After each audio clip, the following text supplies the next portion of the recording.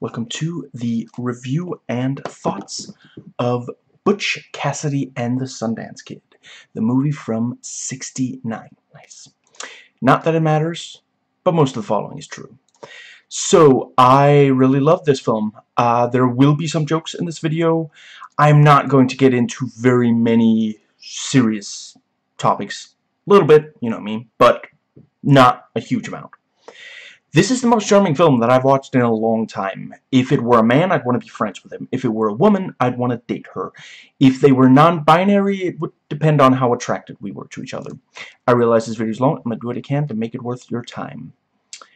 And yeah, so the review itself will not have any spoilers. I will only get into spoilers once I get into the thoughts sections. If I decide to spoil this movie or anything else, I will verbally warn before I do so and hold up an index finger until I'm done with the spoilers. So if you don't want to hear the spoiler, you can just mute and skip ahead until you see me lower my index finger. Let's see. Yeah, so the movie is rated PG, and so is this video. And so, yeah. I have watched every single Western I've been able to. I'm a really big fan of Sergio Leone and Clint Eastwood. And, yeah, that's... let's see. So, yeah, I only watched this movie once, and I literally just got done watching it. Like, that was 10 minutes ago, I think. And, right, since we're still dealing with Corona, I want to say during this video, it is possible I will touch my face. I want to assure you, I washed my hands since the last time I was outside. I will wash my hands again before going out.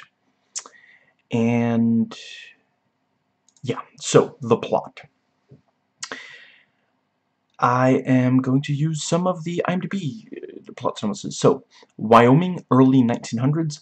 Butch Cassidy and the Sundance Kid are the leaders of a band of outlaws. And I think I am going to... I'm going to keep it vague after that. Let's just say that something goes... Things don't go exactly as they had hoped. Now, like with a lot of Westerns, we are expected to empathize not with the law enforcement, but with the criminals.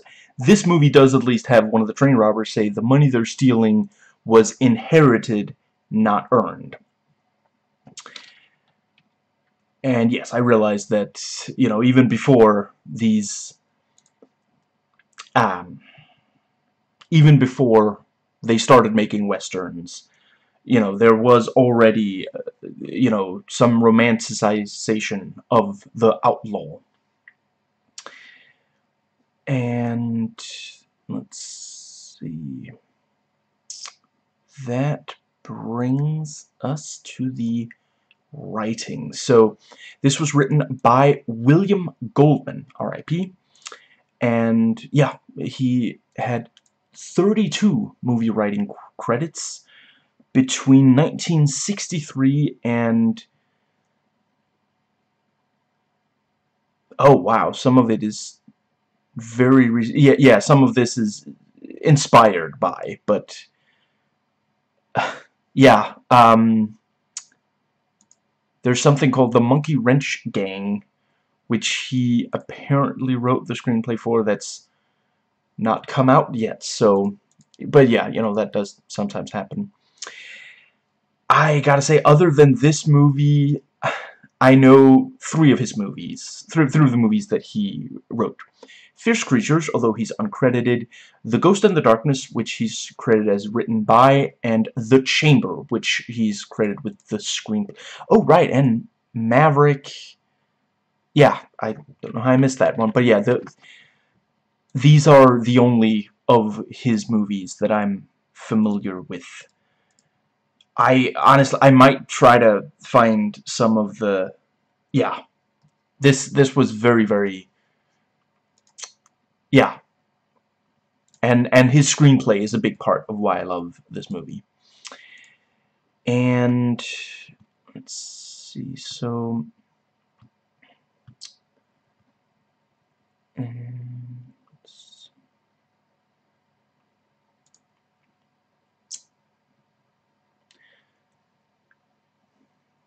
yeah, so the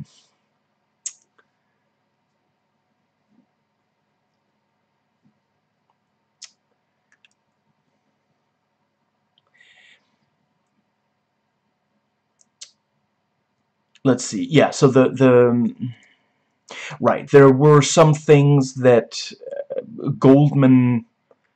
Yeah, there's a direct quote from Goldman here. My movie script was darker than the film because of these elements, and ultimately the elements are things that are spoilers for the film. So I'm not going to get it. You know, it's IMDb trivia, so you know you can find it.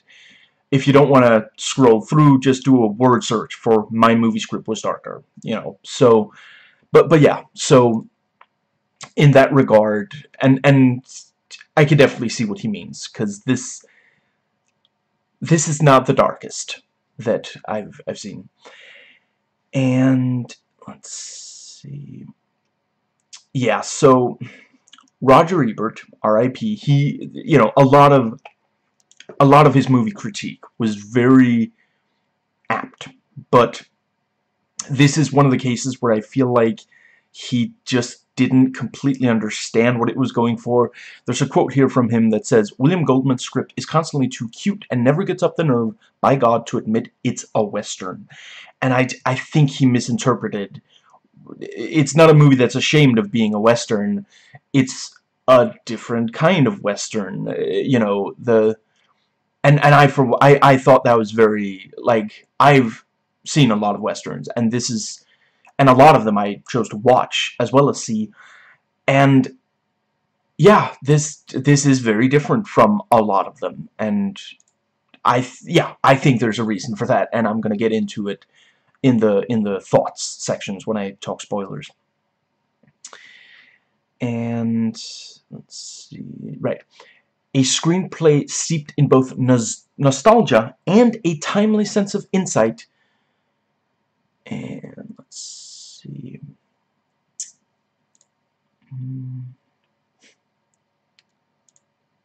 The story is mostly composed of short pieces telling a little story about Butch Cassidy and the Sundance Kid. There is really no connection all the way through for the most part. That's, yeah. And I think that works for it. I agree that for a lot of movies that would be a bad thing. I forget if that critic thought that it was a bad thing, but yeah. And I forget if I noted, but yeah, these are critic quotes. I will note when I get back to... the story isn't about the plot, however. It is about Butch Cassidy and the Sundance Kid. It's a close look at two criminals, the talented Sundance Kid and Butch Cassidy, the one who does all the thinking. The charisma and screen presence of the two actors and the way they work together is what drives the film. Watching the two interact with a superb script full of great dialogue is what makes the movie so exciting. The writing was great and creative. I've never witnessed a movie that was so serious and yet so funny. The writing totally propelled this movie forward. And this has got to be some of the best writing ever.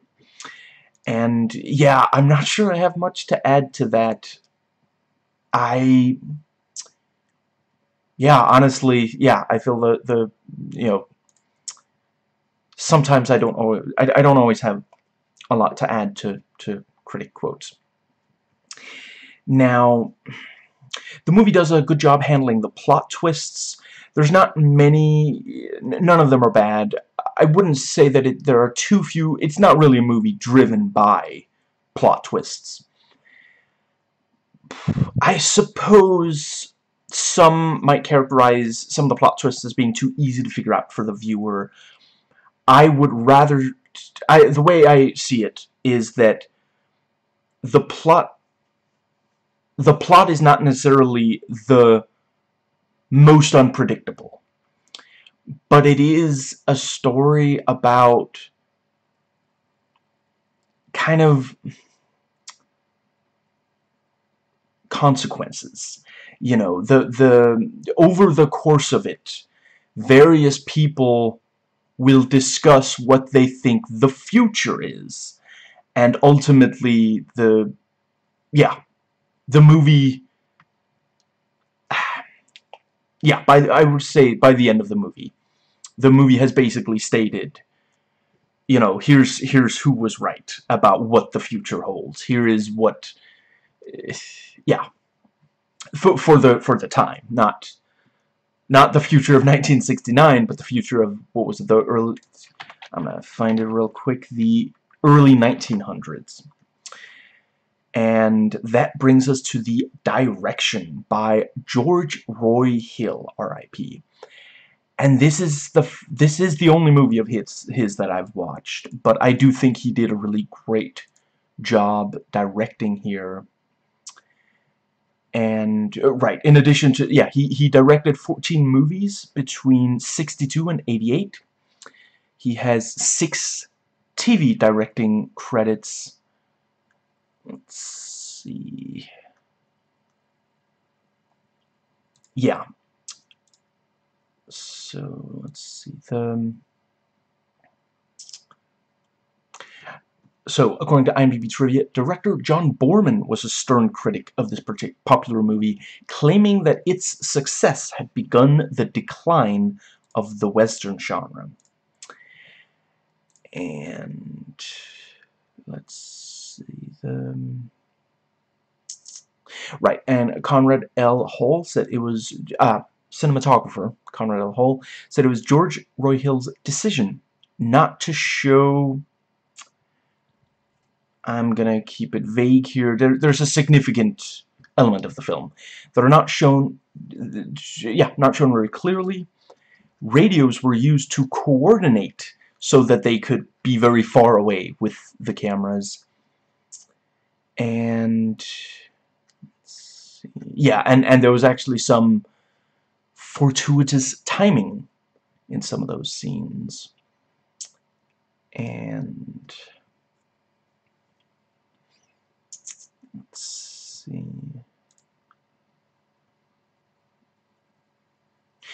Right, and yeah, I think I want to get into this, but I want to get into it when I'm in the spoilers section, so I am gonna put it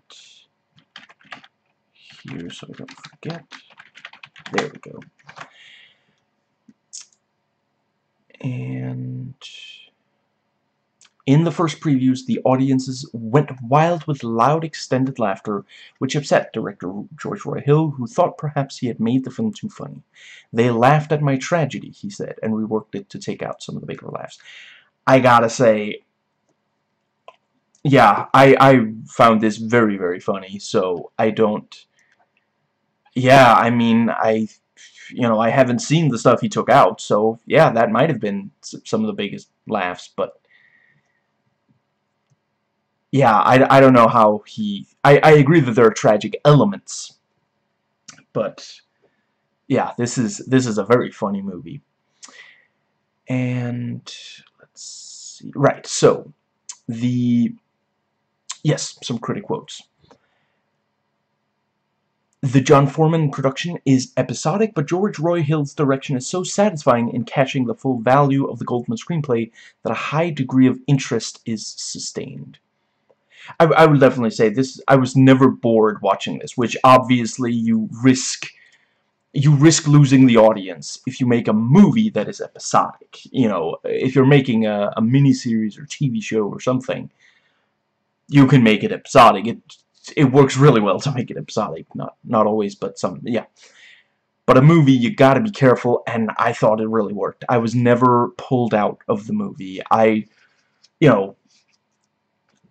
I'm not saying you're wrong if that did happen for you, but, I would definitely say that the movie keeps, there's always something very interesting that, yeah. And let's see.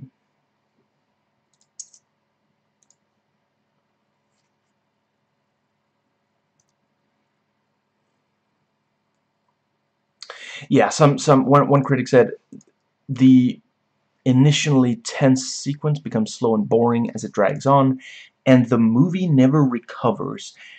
I would definitely say the movie changes, but I liked what it changed into.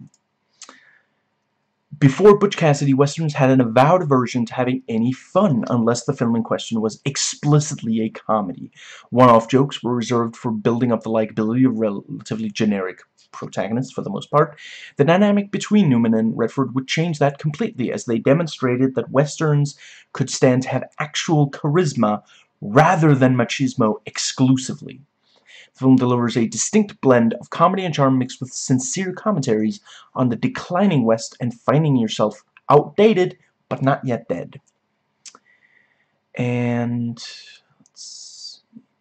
Hill directed Butch Cassidy and the Sundance Kid with an eye for unique shots. Every one of his films, yeah, there are many gripping scenes, gripping to the last moment. His use of camera tricks, directorial angles, and sudden jump cuts is incredibly creative. George Roy Hill is particularly brilliant for starting the film with a sepia-toned suspense sequence. And let's see. Hill's choice immediately sucks you into the world of Westerns. Let's see. Yeah.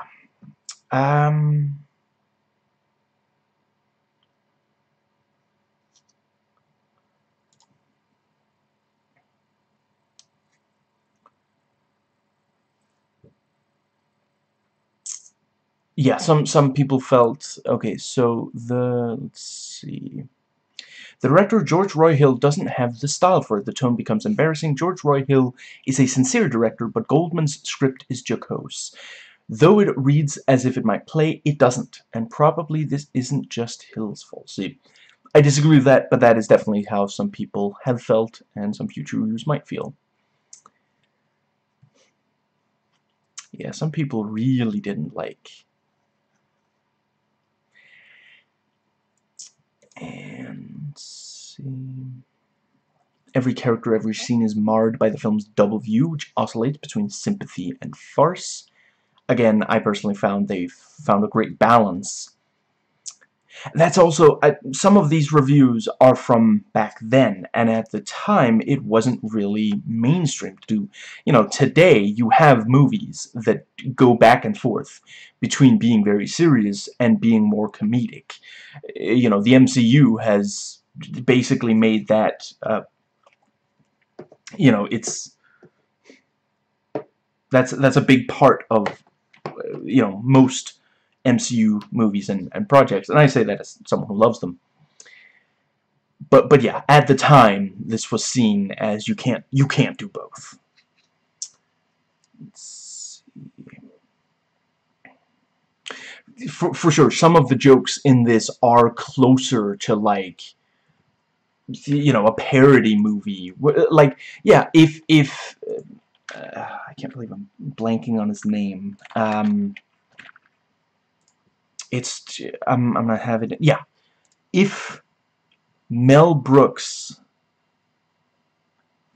were to direct a parody of this movie, like a lot of the or actually, yeah, let me rephrase that. If Mel Brooks had directed a parody of this story before they had made a movie, a lot of the jokes in this movie might have been in his movie, you know, and yeah, for sure, that was not something that everyone was okay with, and I can imagine that back then, you know, that is sometimes, maybe in some ways it was ahead of its time, you know, because, yeah, today, like, what was, I forget who, there was someone who made this point recently, that comedy, okay, it was either The Take, or I'm gonna try to pronounce Cheyenne Lynn. It was either a recent video by The Take, or it was the Cheyenne Lynn video, What Happened to the Gross Out Rom-Com. But somebody here on YouTube recently pointed out that it used to be seen as there's comedy and then there's everything else. You know, you can't have comedy if you're trying to also scare people, or have, you know, have a tragedy, or these various kinds of, you know, you're either making a serious movie or you're making a comedy. And yeah, today there are a lot of things that have, you know, I mean, are there still a lot of po-faced, always serious things? Isn't there comedy in almost everything? I gotta admit, there's a lot of movies and shows I don't watch, but I feel like I've heard that pretty much everything by now, there's not very much that doesn't have some comedy, some jokes, some lightness, and yeah, this was probably one of the first times that was really done. I suppose I should just briefly say, when I brought up Mel Brooks, I'm thinking maybe specifically of something like his Robin Hood movie, Men in Tights, which is sort of, you know, it takes some elements from Robin Hood, Prince of Thieves, the Kevin Costner movie, and the Adventures of Robin Hood from 1938, I want to say, where Robin Hood was played by Errol Flynn. And, you know, the jokes in the Mel Brooks movie are, you know, lighter and more comedic than, you know, like in the two serious Robin Hood movies, although I don't know that many people would call the 1938 one particularly serious necessarily. It's a lot like the books and such. I hope one day we get another Robin Hood movie that's like when you just sit down and read one of the books about Robin Hood, because he was fun, you know, and so many, you know, so many filmmakers seem to think, no, we have to make him super serious. If he's not serious, people aren't going to take him seriously, and it's just like, some things don't need to be taken seriously. Anyway, yeah, the jokes in the Mel Brooks movie are, you know, when you're laughing in let's see, the Kevin Costner one, you're laughing because a character intentionally made a joke, and we're laughing at one of the villains being ridiculous, or we're like laughing with Robin. There are a couple of times where we also laugh at Robin, but you know, a lot of the times he did or said something funny. And you know, Mel Brooks makes it even more comedic, even more, you know, out there, and that's also what this movie does. You know, a lot of the jokes in this movie, like, if I had watched this completely without context, I didn't know when it was from, I didn't know if it was supposed to be a serious movie at times, I might have thought that this was a parody of a different, you know, and yeah, there are funny westerns. You know, there was that one, I admit I haven't watched a huge amount, but let's see,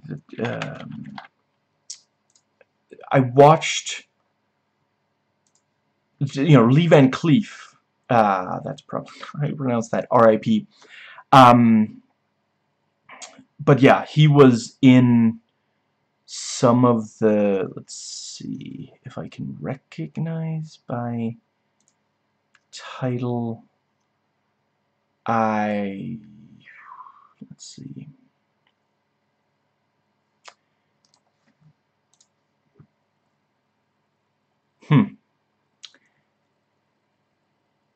maybe not, but yeah, he was in, oh wait, no, this is the one, yeah, so it's called El Karate, El Cult y El Impostor. Yeah, I know, you don't have to tell me, I'm not great at, I want to say that's Italian? Okay, so in English, it's sometimes known as Blood Money, The Stranger and the Gunfighter in Canada.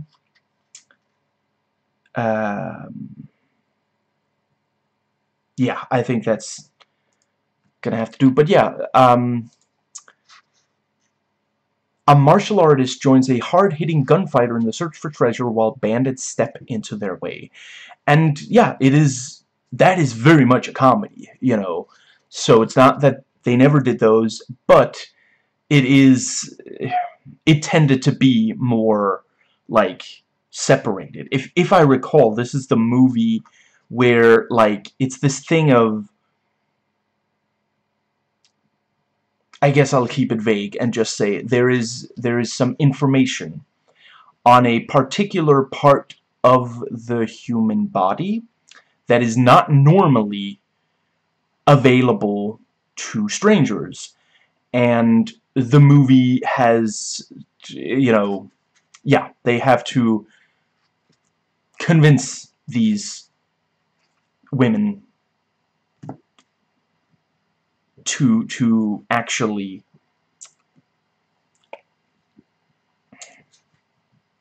reveal that particular part of the body. So, you know, the movie isn't trying to be serious at all. And let's see.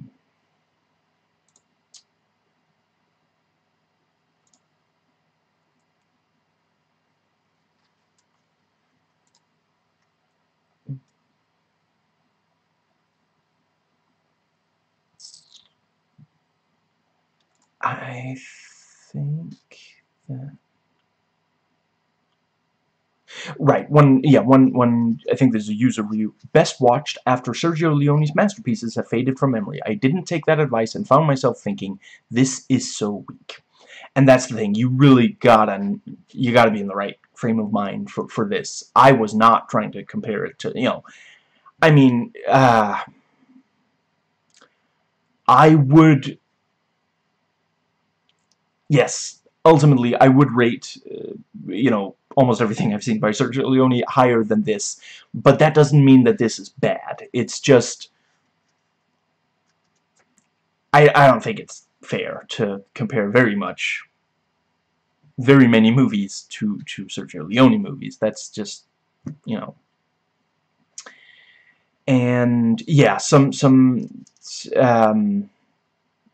user reviews expressed that they watched it when it first came out, and rewatching it today, yeah, I'll just quote, "For the life of me, I cannot understand why I ever liked this movie or how it got the reputation it has. Is it simply a bad movie that does not hold up well?" Oh, right, he makes the claim that it is simply... Yeah, that I completely disagree with. It is a good movie. The way it has aged does... yeah.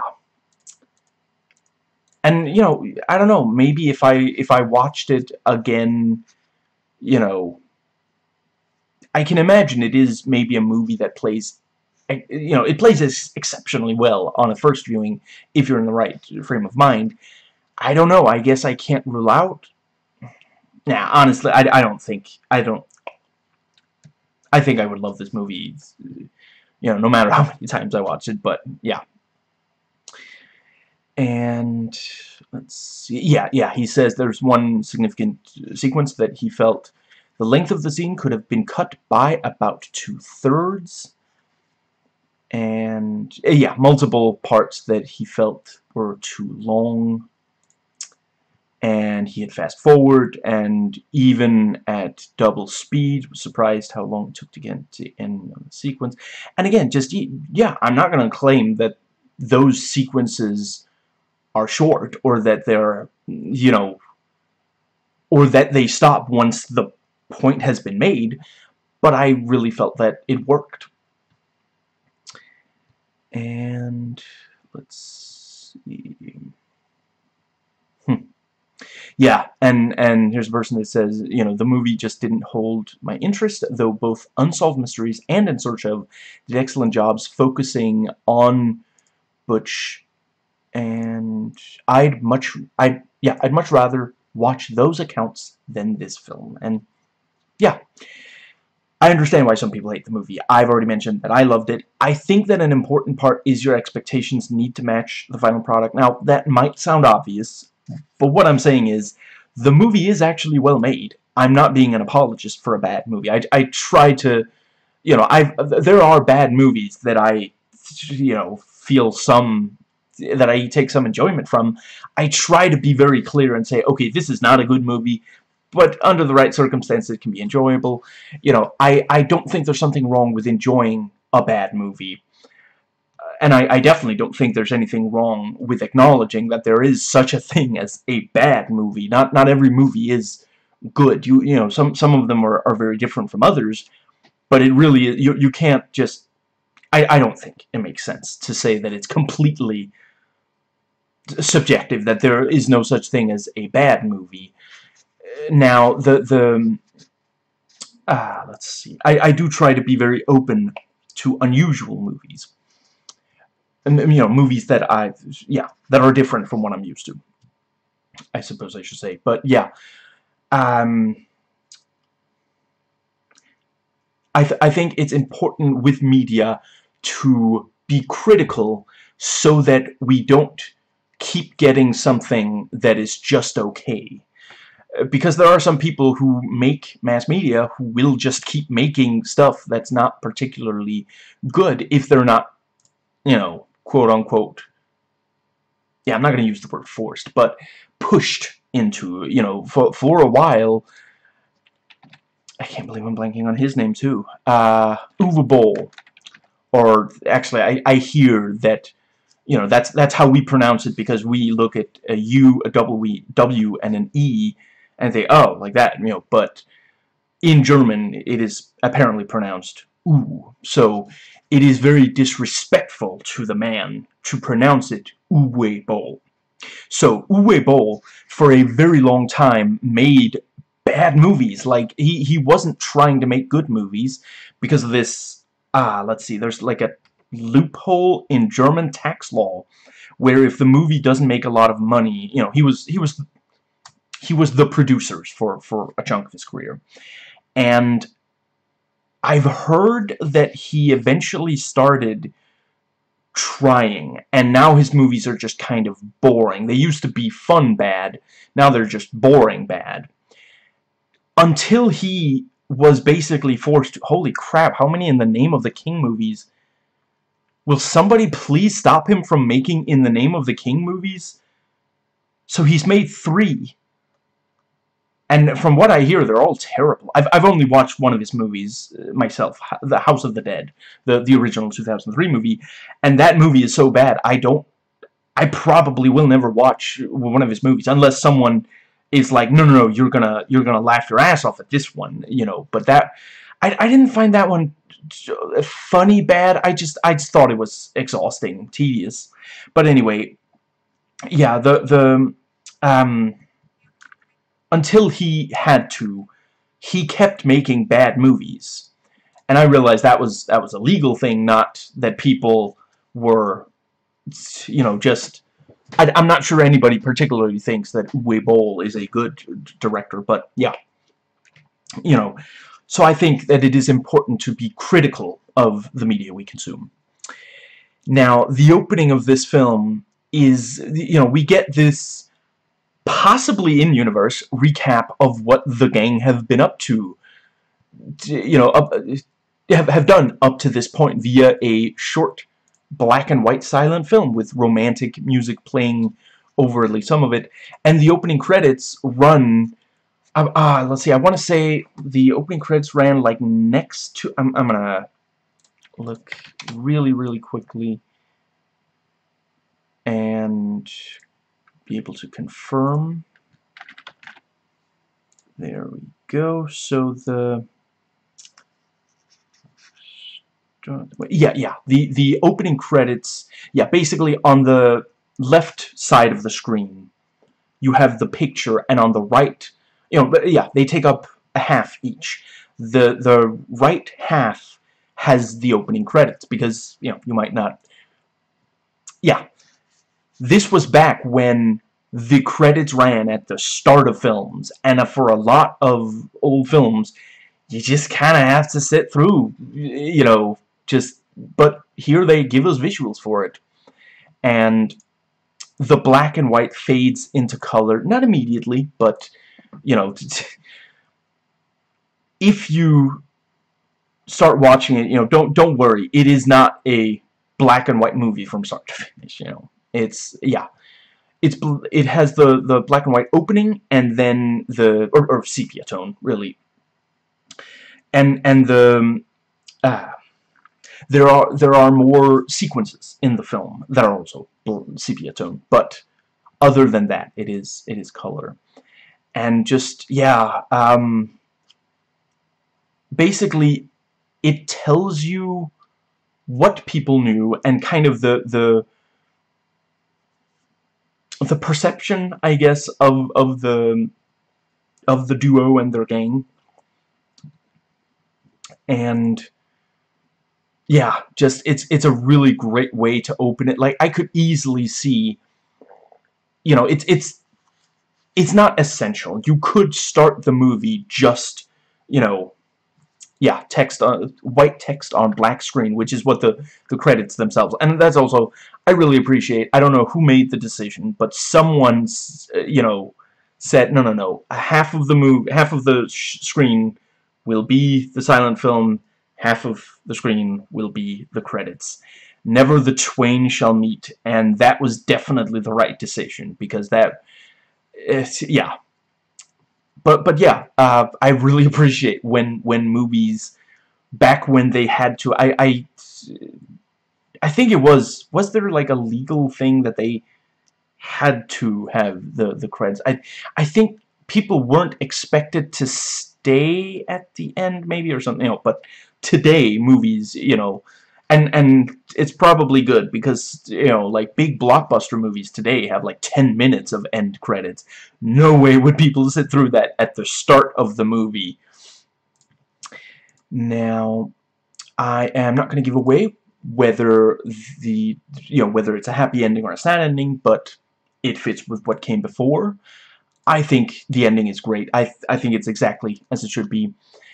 No Deus Ex Machina, no other convenient writing, and that brings us to the characters. So, yes, Paul Newman, R.I.P., played Butch Cassidy.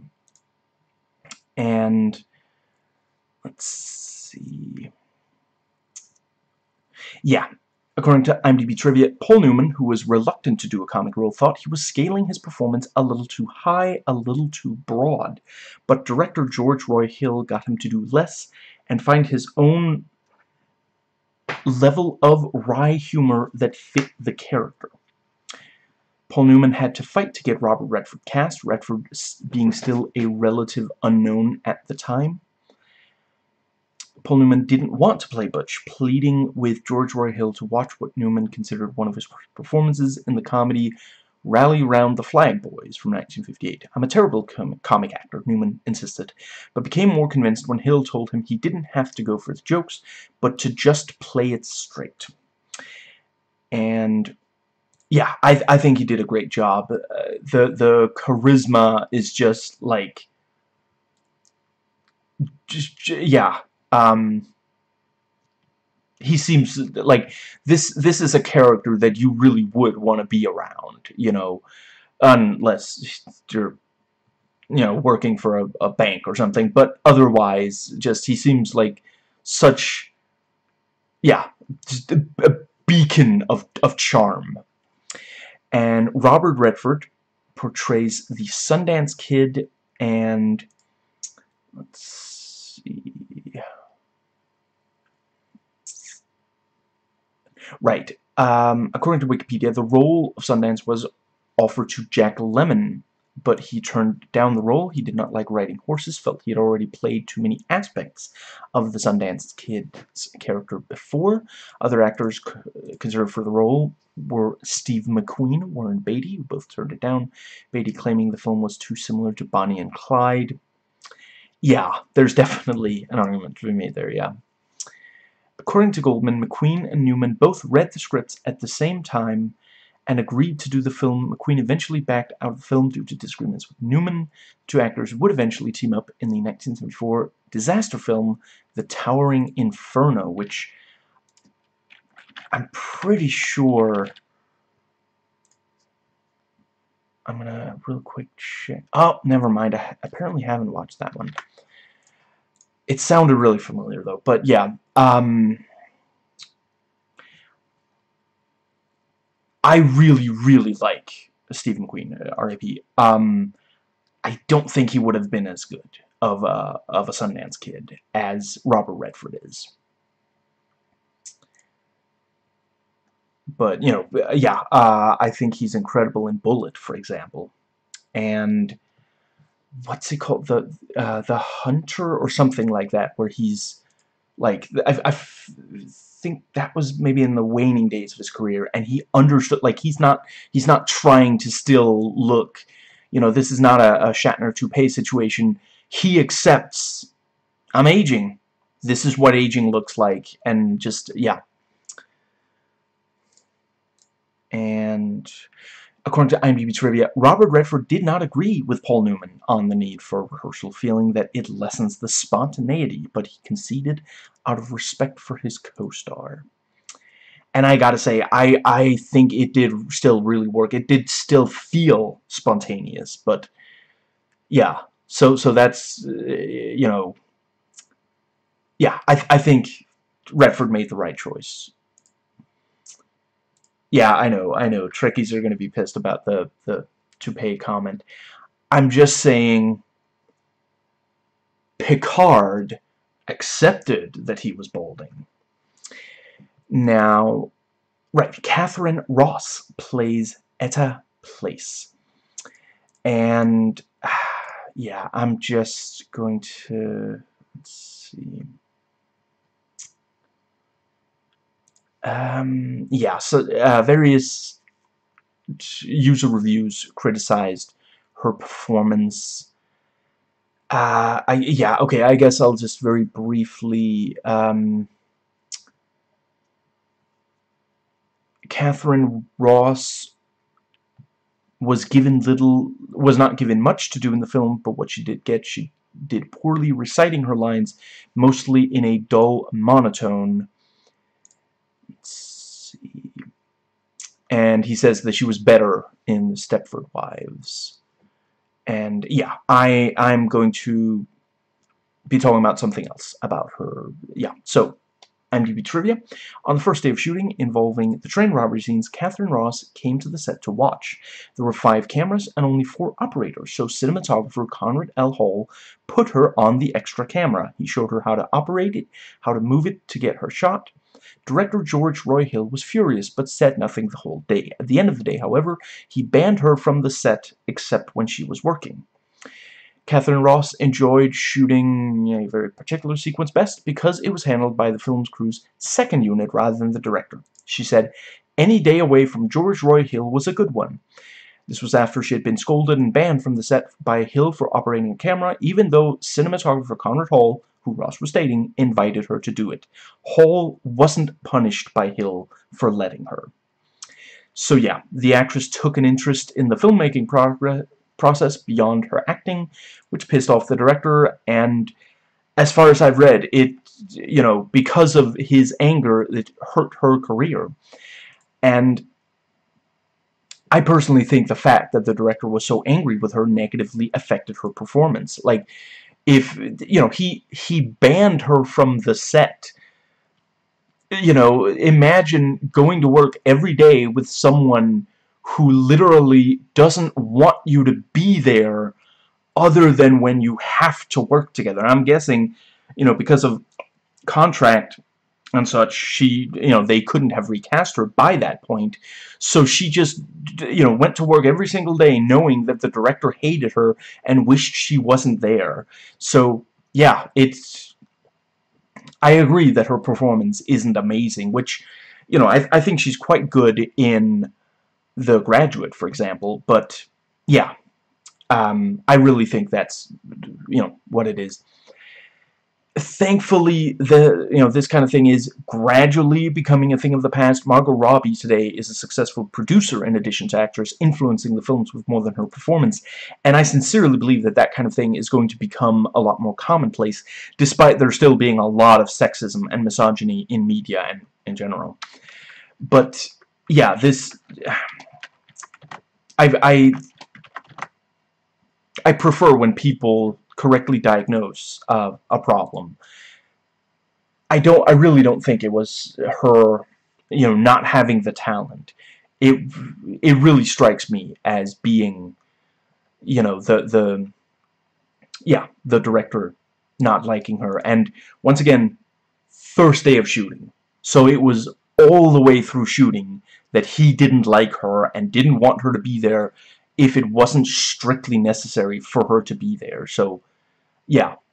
I don't think that she, what's the sports term, threw the game. I think that she did the best she could, but it was very uncomfortable for her to be, you know, yeah. And, yeah, this is one of those movies that, you know, because of how old it is, a lot of the cast are dead. I want to, you know, underline, this was apparently, like, Sam Elliott does appear in this, although, let's see, is it something about you don't see his face, you maybe hear his voice or something like that, but yeah. And, you know, I'm pretty sure he's still alive. Gonna check to make absolutely sure. Still alive. Oh, right, yeah, he was in A Star Is Born. The new one. And Cloris Leachman, R.I.P., played Agnes. And, yeah, you know, I don't think I've ever disliked a Cloris Leachman performance. So, but, yeah. I think basically all of them did a good job on this. I don't think any performance was really off, and some of them have to, you know, there are some very, what's the word?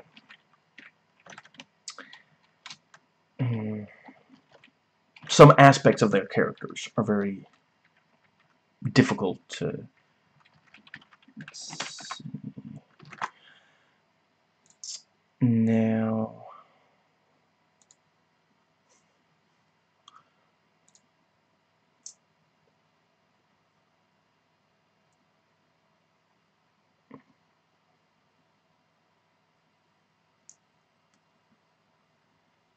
yeah, right, so, some critic quotes. Paul Newman and Robert Redford's charisma and camaraderie creates interest throughout. Notably, the supporting cast in Butch Cassidy and Sundance Kid is impeccable. And Jeff Corey gets a... Oh, yeah, this person actually did like it. Catherine Ross is dreamy as the girlfriend. Jeff Corey gets a shining moment when he scolds Butch and Sundance as Sheriff Bledsoe. Even a young Cloris Leachman makes an appearance as the sultry Agnes. That's right, that's... Yeah, yeah, it makes out with... Yeah. And... Let's see... Yeah, there are a lot of quotes when you read critic reviews about how amazing the two stars are, how charismatic they are. Let's see. Yeah, Newman, Redford, and Miss Ross must be broadly funny and straight almost simultaneously. Yeah, it's... Yeah. And... Let's see.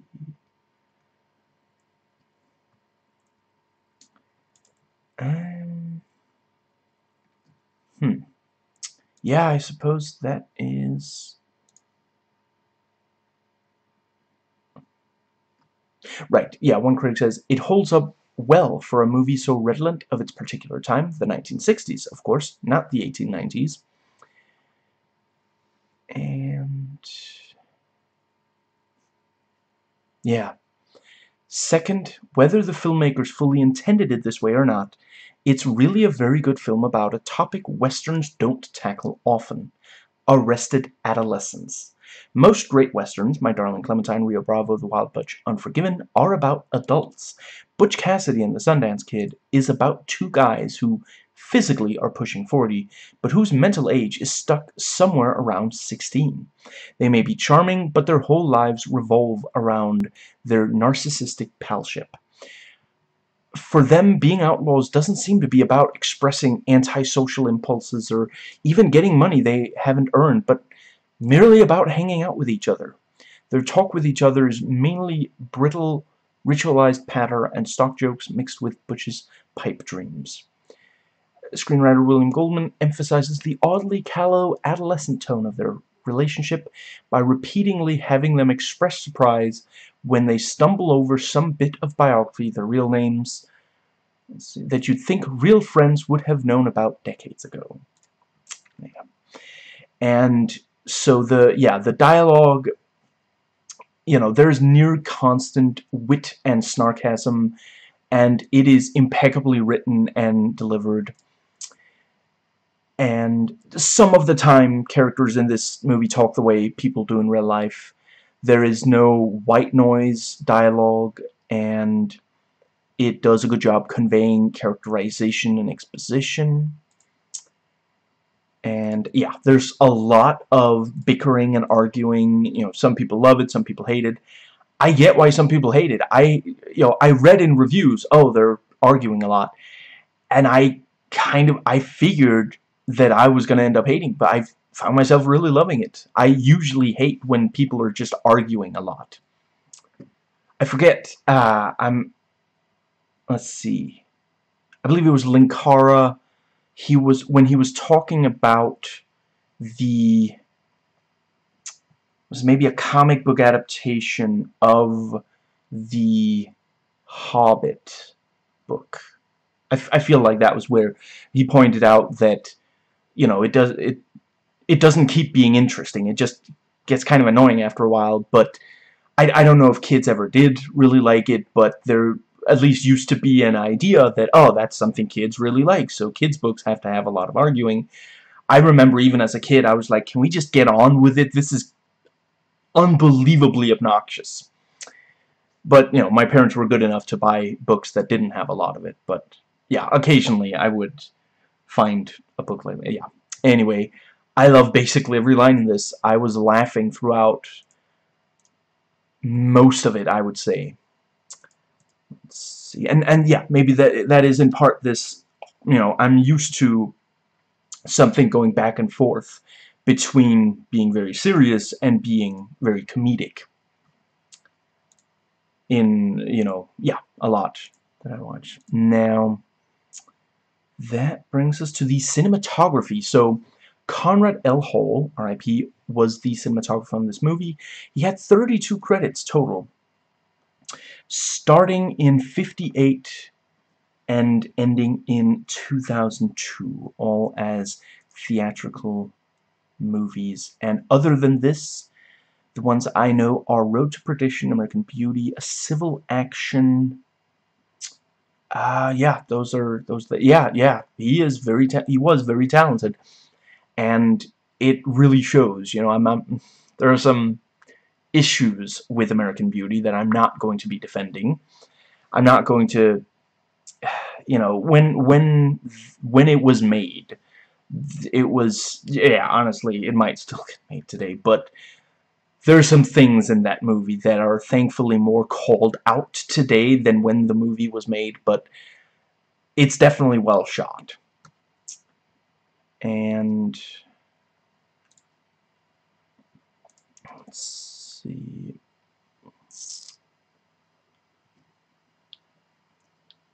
And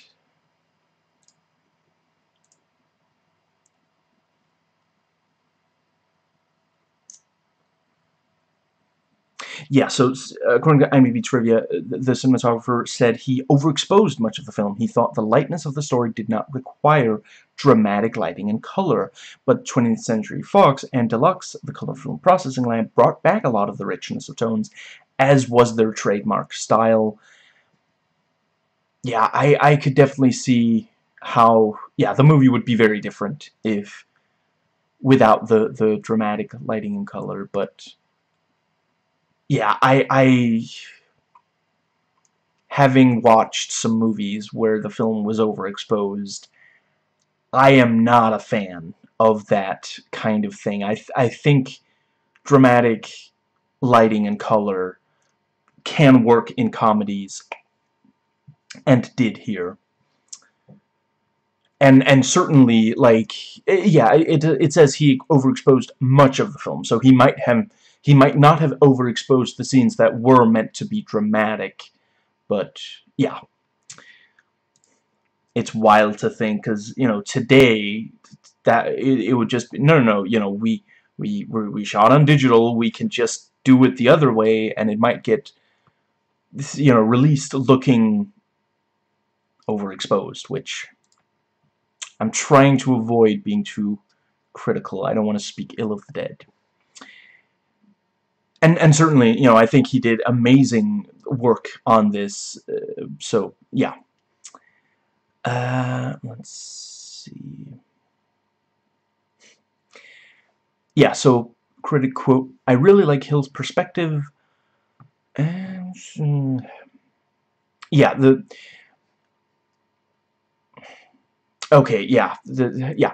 I really like Hill's perspective behind the fence while Butch rides a bicycle, so that the motion of his riding looks like a film reel. The sepia-toned montage of pictures, Hill just, yeah, very fun too. Hill just understands how to direct beautiful scenes and thrilling chase sequences. Conrad Hall's cinematography is a stunning use of far-wide shots for epic-scale natural scenery. The dry desert and green valleys look phenomenal in Butch Cassidy and the Sundance Kid. The extended chase sequence in is gripping, yeah. Hall's viewpoint keeps you on edge at all times, while Butch Cassidy and the Sundance Kid keep riding. So, yeah, and there are these sudden quick zooms on a subject of interest. There were maybe one or two that I felt didn't quite work, but the rest of the time it really does work. I was not expecting that kind of thing in, you know, a Western from back then. And you know, today I've seen many, you know, mostly it's in movies that are explicitly, like, from start to finish, handheld. You know, there are quick zooms in Man of Steel, for example. I want to say, yeah, I suppose they're not quite as dramatic, but there are some in the Bourne movies as well. But, you know, yeah, the level of drama that they are here is also in something like Man of Steel. So today we've seen it a bunch of times, but back then it was very unusual. And yeah, I don't know if this was the first movie to do it, but certainly, you know, they did it and it worked really well here. That brings us to the editing. John C. Howard, R.I.P. And I think this is the only, yeah, he edited 17 movies between 69, oh yeah, this was the first movie he edited, apparently. And the last one was in 83, and this is the only, oh, he edited High Anxiety, the Mel Brooks movie. I gotta watch that. And History of the World Part 1. Oh, right, wait, how did I miss? Yeah. He edited Young Frankenstein and Silent Movie, which are both excellent. I love Silent Movie. And he edited Blazing Saddles. History of the World Part 1 is also really well edited. Yeah. I know, there are a couple of Mel Brooks movies that I haven't watched yet, but, you know, I'm looking for them on sale, so, yeah. But yeah, it's really no surprise that, yeah, editing is one of the most important parts of movie comedies, and he really excelled at it. Like, it's no wonder that, yeah, honestly, like, that's the things people sometimes forget about Mel Brooks. He's actually, like, he himself makes parody movies, but he likes movies and he loves movies in general. Like, he helped produce The Fly, you know, the Cronenberg movie, because he was like, no, this looks good. I want, you know, and I think he was actually part of how it got made, because that was kind of a tall ask, you know. No, let's give this really, like, obviously they were gonna make more than one The Fly, you know. They made like 3 back in the 60s, I want to say, you know. So yeah, of course they were gonna make more. Let's give it to that guy who, like, freaks out people with his extreme gore and body horror. No, that'll be fine. That's gonna be a great idea. Let's throw a lot of money at That, you know, and yeah, it's one of his best movies. It's easily his most mainstream movie, but it is also one of his best. You know, I honestly, I feel like Videodrome is probably the only... I haven't watched them all, but of the ones I've watched, Videodrome is the only one that is better than that movie. And yeah, you know, but Mel Brooks probably watched this movie and was like, that's really great editing, and hired him for... Okay, so it's 1, 2, 3, 4, 5 different of his parody movies, you know, spanning... Oh, right, yeah, he really cranked them out. Spanning 7 years. I was about to say, that was really... No, that's not actually that long, but yeah, he...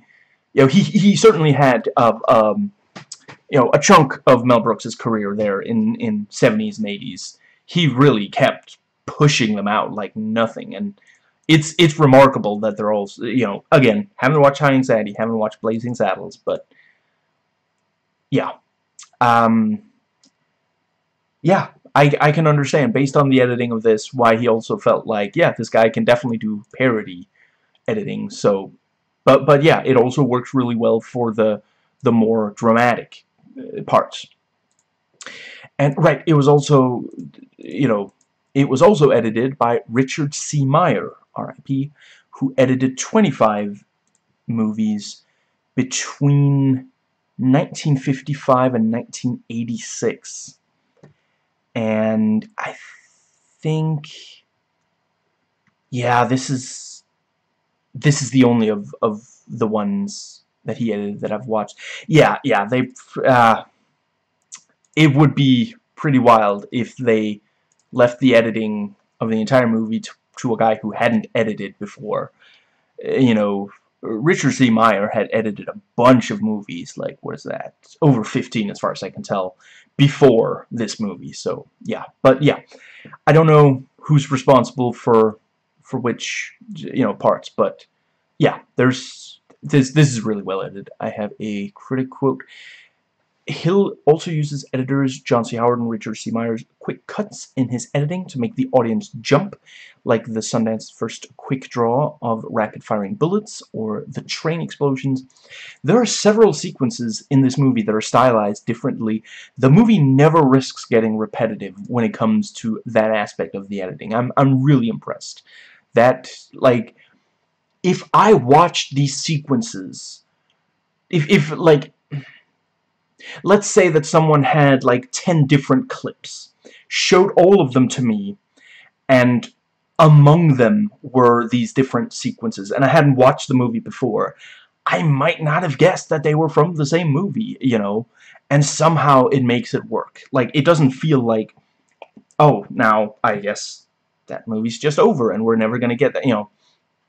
It changes over the course of it, but in ways that are, in my personal opinion, not so drastic that you end up, like, yeah, just with a completely different movie. I'm not a big fan of when movies just change, and obviously if I give any examples, it's gonna spoil those movies. I suppose I could say some of the movies by Danny Boyle, a director I love, some of his movies change dramatically, and yeah, it's not, you know, I love those movies because he's such a talented director, but, you know, sometimes I find myself watching a movie and, you know, rewatching it over and over, and by the time I get to the part, I'm like, huh, yeah, okay, now that part of the movie's over.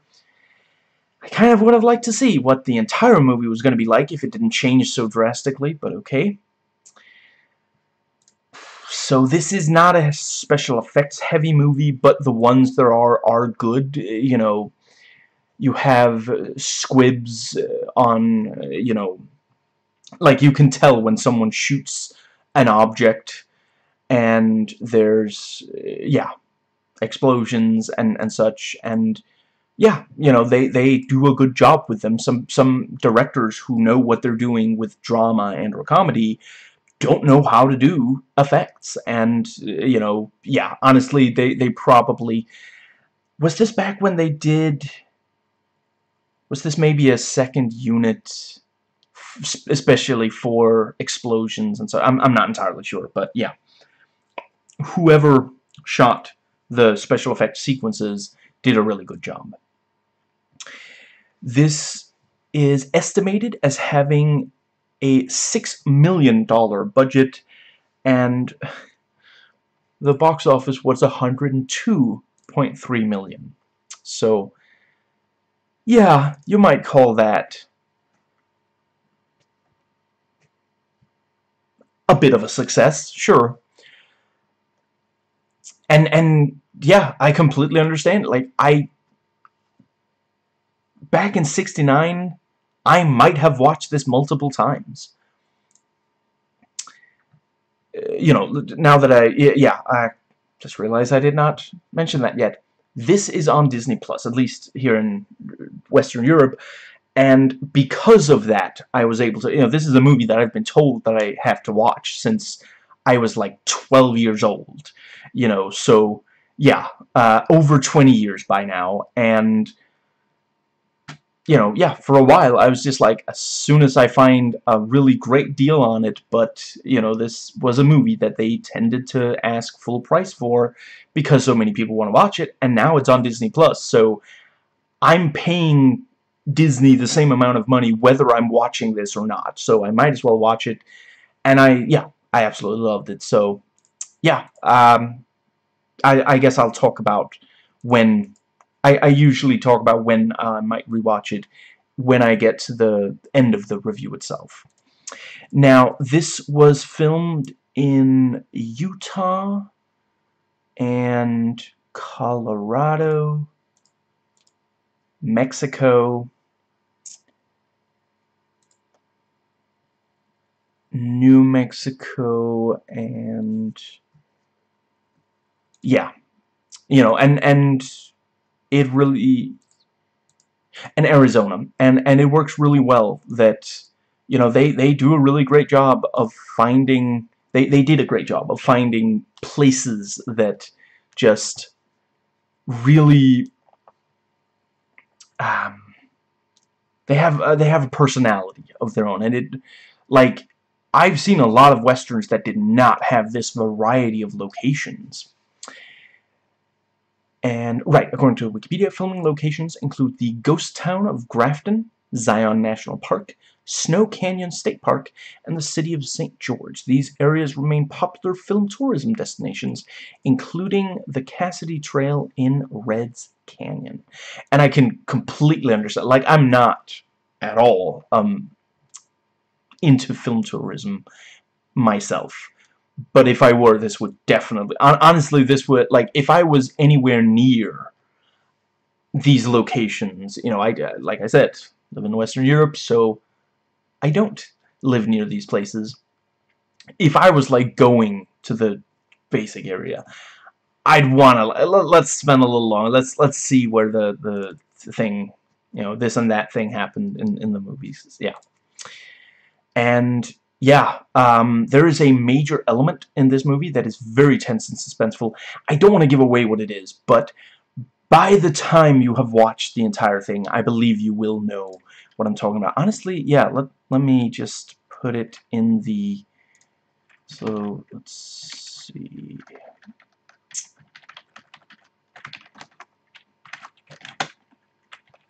And...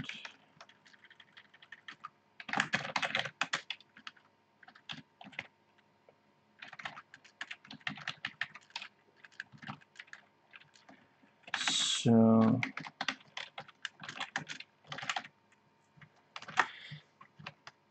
there we go. Okay. So yeah.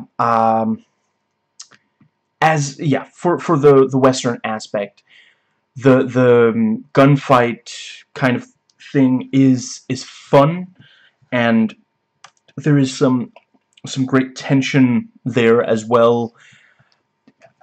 I think some people, I forget if I've read reviews, but oh yeah, never mind. This is not a critical. Let's see. Yeah. Yeah, I think some people might have been unhappy with, you know, I think we gotta get better as movie watchers at accepting when a movie is different from what we expected and just going with it, because you know, I try to be good about it today, but I will admit, like, when I was a teenager, there were definitely movies. I watched some incredible movies, and I didn't understand them at all, because they were not the way I was used to movies being, and just, yeah. The Western stuff I thought was extremely entertaining, and, yeah, sometimes really tense and exciting, but, yeah, there are some parts where you think it's gonna go one way, and it goes in a completely different direction. And yeah, it is definitely, you know, it's definitely a case where you have to be,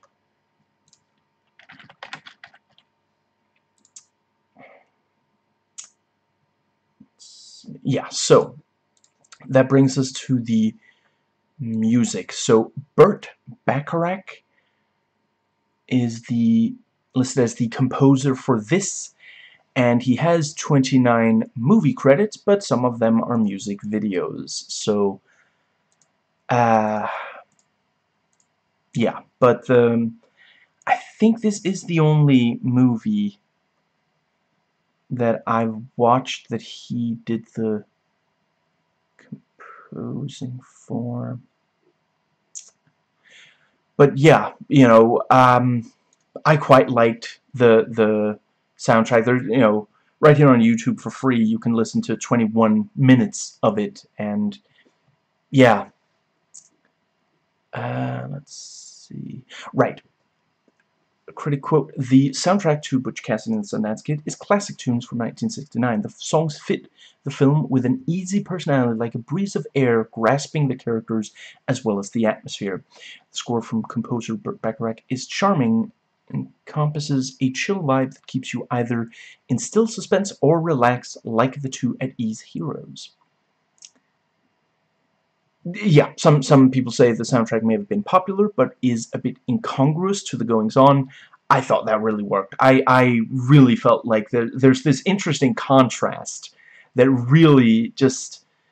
Because, yeah, in a way, like, this is, you know, this easygoing music that sometimes really fits, because the titular duo, don't take very many things very seriously, so it's essentially their internal soundtrack, and we're watching the movie, and we're like, that thing might be really dangerous. You might want to take, you know, and they're just chilling, and it's just, yeah. Let's see. Yeah, and yeah, some people felt it was very, you know, some of the music was very odd, you know, yeah, oddly chosen, and yeah, for sure, if you can't, um, if it doesn't work for you, it's definitely going to annoy you. That will, I'm definitely, yeah. Now, let's see.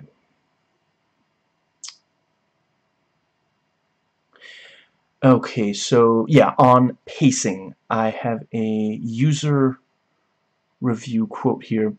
"The movie starts well, would be great if it kept that energy throughout. Middle of the movie is its weakest part. The last third is unconvincing and forced."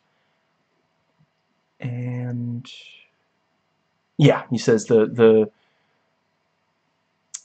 see, yeah, the score is dated 60s, kind of, yeah.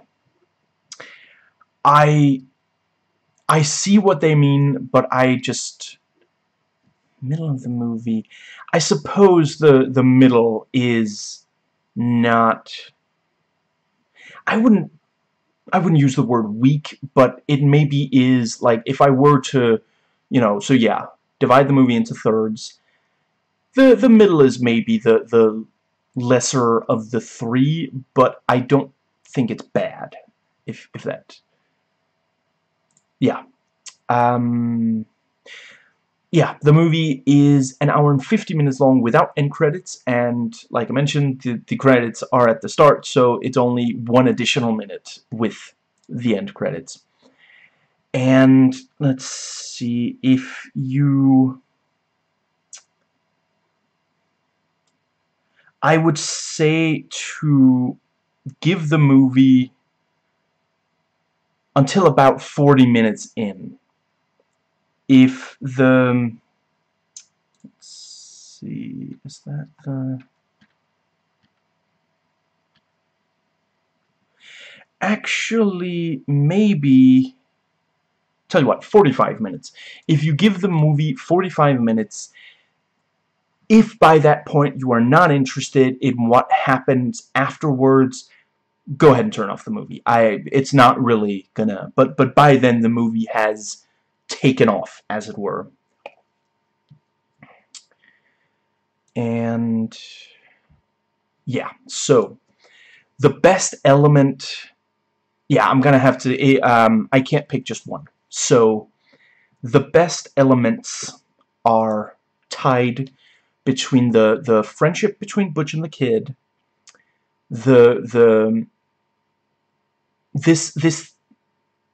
interesting way that the comedy and drama can coexist without either of them completely, you know, the movie being just, yeah. And just yeah, how charming the movie is, and how fun, how exciting, how different it is from so many other westerns. Now, I guess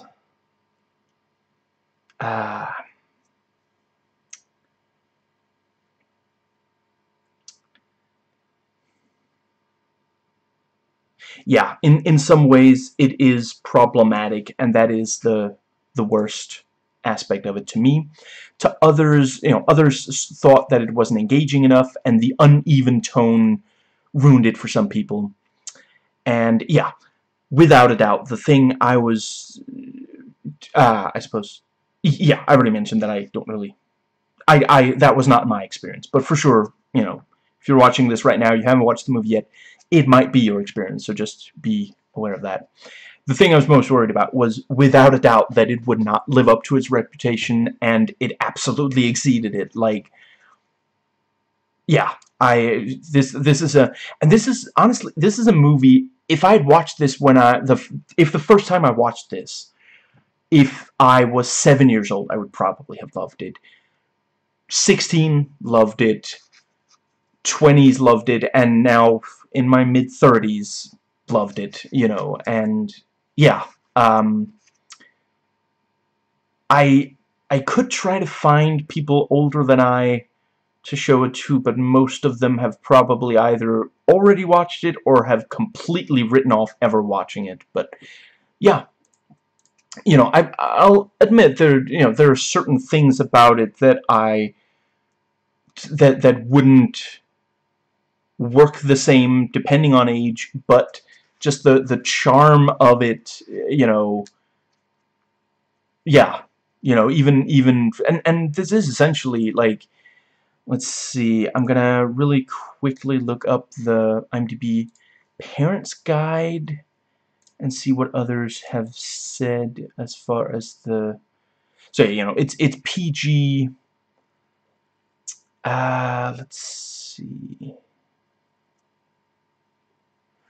There is definitely some stuff that will bother, you know, if you're a parent, you know, at the very least, read through the Parents Guide before showing it to your children.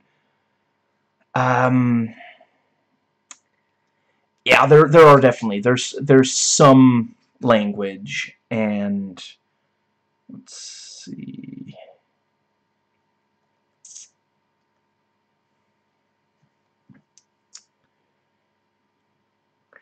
Yeah, some people found the violence to be moderate. I'm not sure I would go that far, but there is some...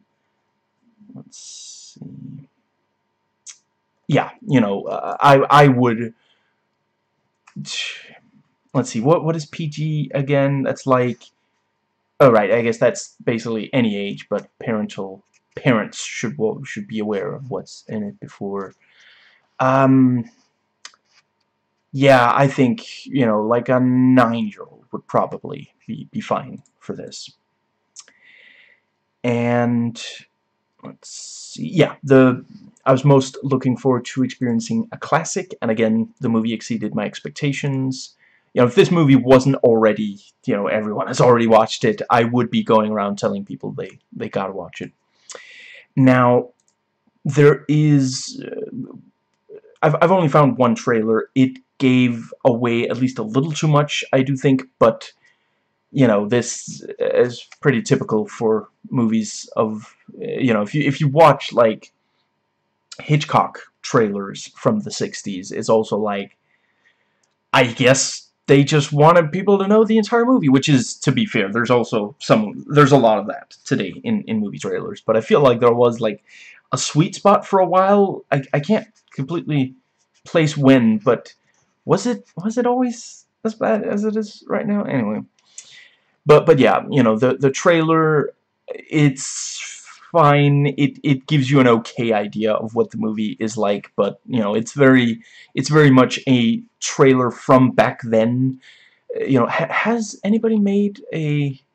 I'm gonna really quickly check, because this really is completely... what's the word? Let's see, modern trailer would make a ton of sense to make. Nah, no, hasn't been done. So if anybody's watching this who makes those,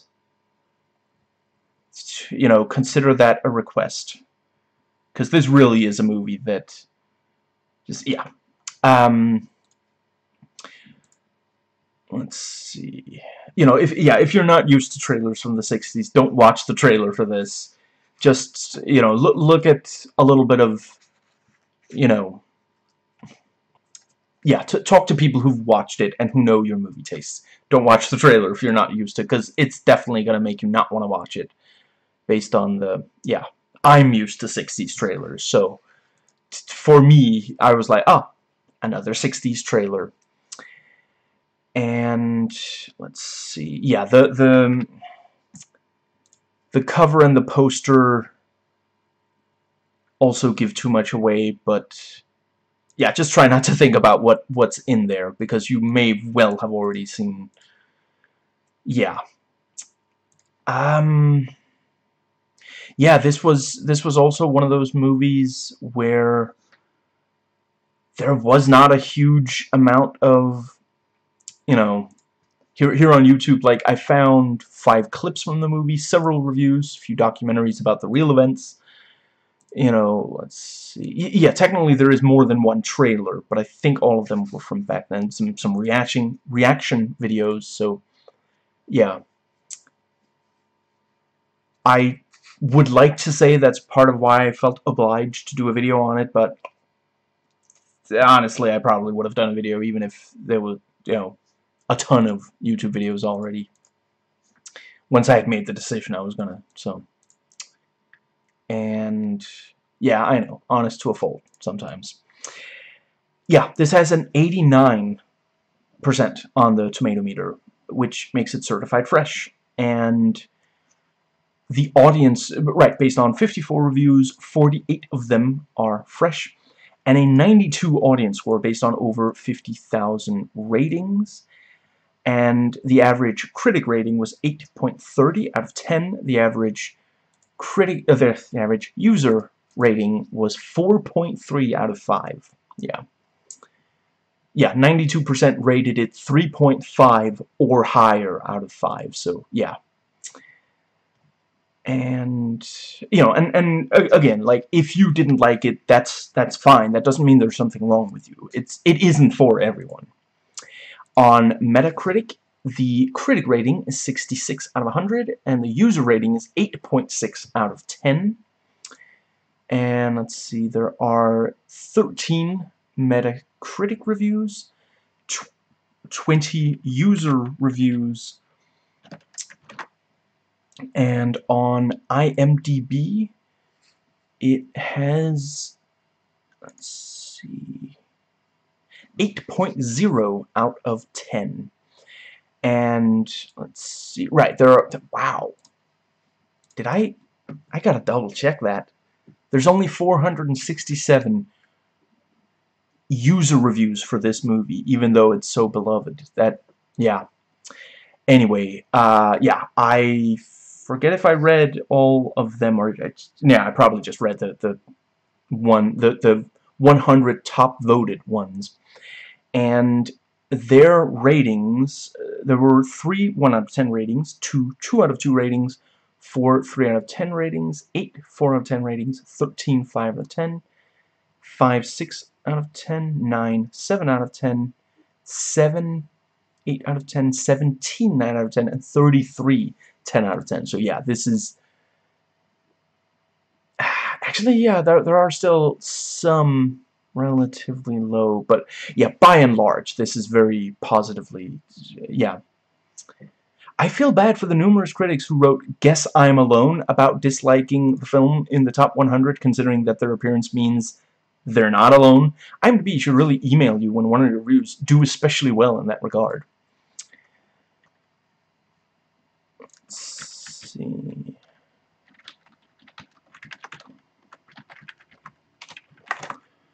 And yeah, there were 113 links in the IMDb external review section, and 73 of them were in English.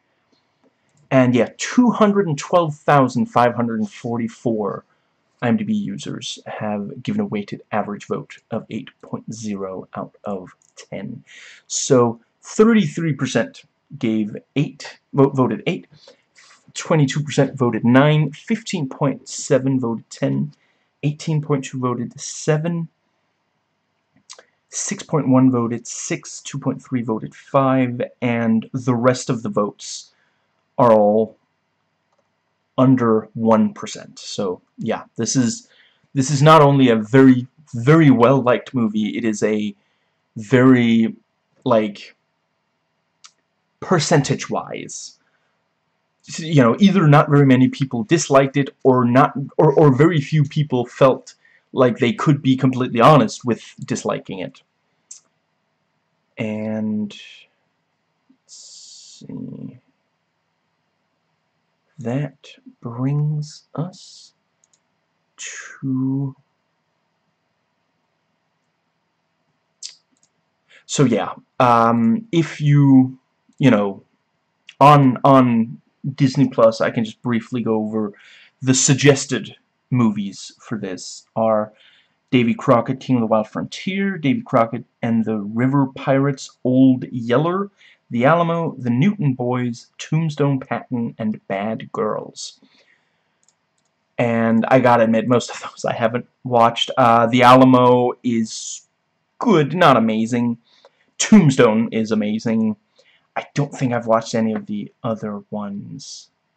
But yeah, so, you know, certainly I've heard that Patton is amazing.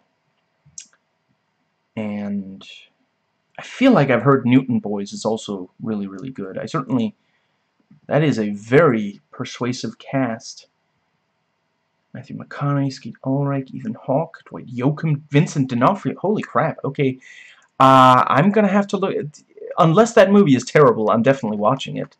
I'm gonna have to, yeah, I'm just gonna note. There we go. And there, but yeah, I'm not sure that Disney Plus has a huge amount of westerns. It's not something where I've really found, like, I guess I could do a really quick search for Leone, and it does not have a... Oh, wait.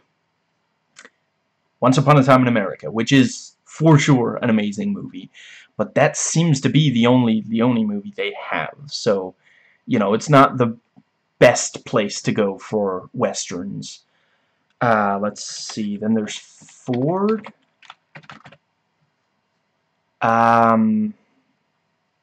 Yeah.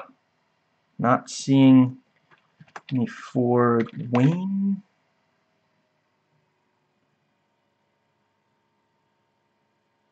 Okay, a search for Wayne does get... Yeah, I don't know if other people are having this issue, but if I try to type more than one word into the Disney Plus search on the, not on the app. On the app it works, you know, no problem. But in a browser, then it can't get more than the first word. So I usually just search by last name. I guess Eastwood is also a good. Yeah. Nothing as far as I can say. Yeah. So, not the best place to go for, you know, I'm sure there are other streaming services that are better for Westerns, and it also has no extras, but in my experience, that's pretty common for Disney Plus for movies that are, you know, a bit older. Now, yeah, you know, here in Western Europe, you can watch on Disney Plus. I'm not sure if that's true outside of Western Europe. So some other places you can watch it, let's see, Spectrum TV, Watch TCM, Prime Video, Apple TV, Vudu Movie and TV Store, or Redbox. And yeah, that's it. So yeah, this is where I rate the movie. So I'm going to start by saying I might watch this again later today. I guess if I have to be completely objective, I am giving it an 8 out of 10. But this is my video, my channel, so I don't have to only be objective. Personally, I give this 10 iconic duos out of 10. And again, you know, not saying it's perfect, but the strengths so greatly outweigh the weaknesses. And that brings us to the spoiler section. So this, yeah, the last 2 sections of this video are the thoughts section. So the rest of this video is not a review. It's a series of, well, thoughts. Some of it is analysis, some is MST3K riff tracks and other jokes. And yeah, so the first section is notes taken while watching. You know, they're in chronological order. You can think of it as a running commentary, live tweeting, or the like. And the section after that is thoughts that I had before watching. So those are things that I wrote down based on what I had heard and read about the movie that I wanted to comment on. And I'm just going to note the time code, and then we dive in to notes taken while watching. I quite like, you know, yeah, Butch standing in the closing bank, watching intently the money being moved into the vault, and, you know, there's that exchange about, you know, what happened to the old bank? People kept robbing it, you know, and I didn't realize when I watched the Paul W. S. Anderson movie, which I don't, wow, I don't even, right now I don't even remember its name. I'm gonna, oh right, Shopping, with dollar signs. And yeah, that in that movie he has the character, you know, yeah, he also has some characters say, you know, a variation of that line, not verbatim. And yeah, I don't think it's always a problem to take inspiration. You know, they say that good artists steal from the best artists, but I think it's noteworthy that in that movie, not titular, but the duo that we focus on are significantly less like. They're really not particularly likable. They're really obnoxious. You know, where in this movie they are incredibly likable, and that goes a long way towards making a line like that either really work or really not. Because, you know, when I watched the movie, I didn't particularly like that, and I didn't even know that he stole it from a much better movie then. But obviously, you know, when you've watched enough Paul W. S. Anderson, you start to suspect, oh, that was actually kind of good. I wonder what movie he stole it from. I love the tension of the card game, and for how much of it they don't cut. At first, they don't even move the camera. It's just this close-up of Sundance, and just, yeah. as gradually, you know, first it's, you know, we see that Sundance wins, and he's, you know, maintaining a poker face. He's not like, yes, again, you know, kind of rubbing their noses in it, but, you know, gradually, it's, you know, there's the, let's see, yeah, it's the there's the one other card player is like, you play really good, and I know that, because I play really well as well. I know, not verbatim, I don't remember verbatim, so, and, you know, he accuses him of cheating, and the you know, this thing of Sundance, oh wow, I am at this point just reciting, no, you know what, I'm just gonna say, I thought it was really, really great how they, you know, and when they finally decide to cut, they cut to a shot of the other guy, and he's like, oh no, you know, and yeah, and when the guy finds out that it was Sundance that he accused, he regrets it, and, you know, the Sundance is willing to leave without any further, you know, no, it's okay, it's okay, you didn't know, it's fine. And then, you know, the guy is like, are you really as good of a shot as they say? And he proves it, so that's, yeah. And the, let's see, yeah, while the duo were away, the gang turned on them, and let's see, yeah, and Butch tries to talk them back down, but, you know, nope, there's gonna be a knife fight, and just, you know,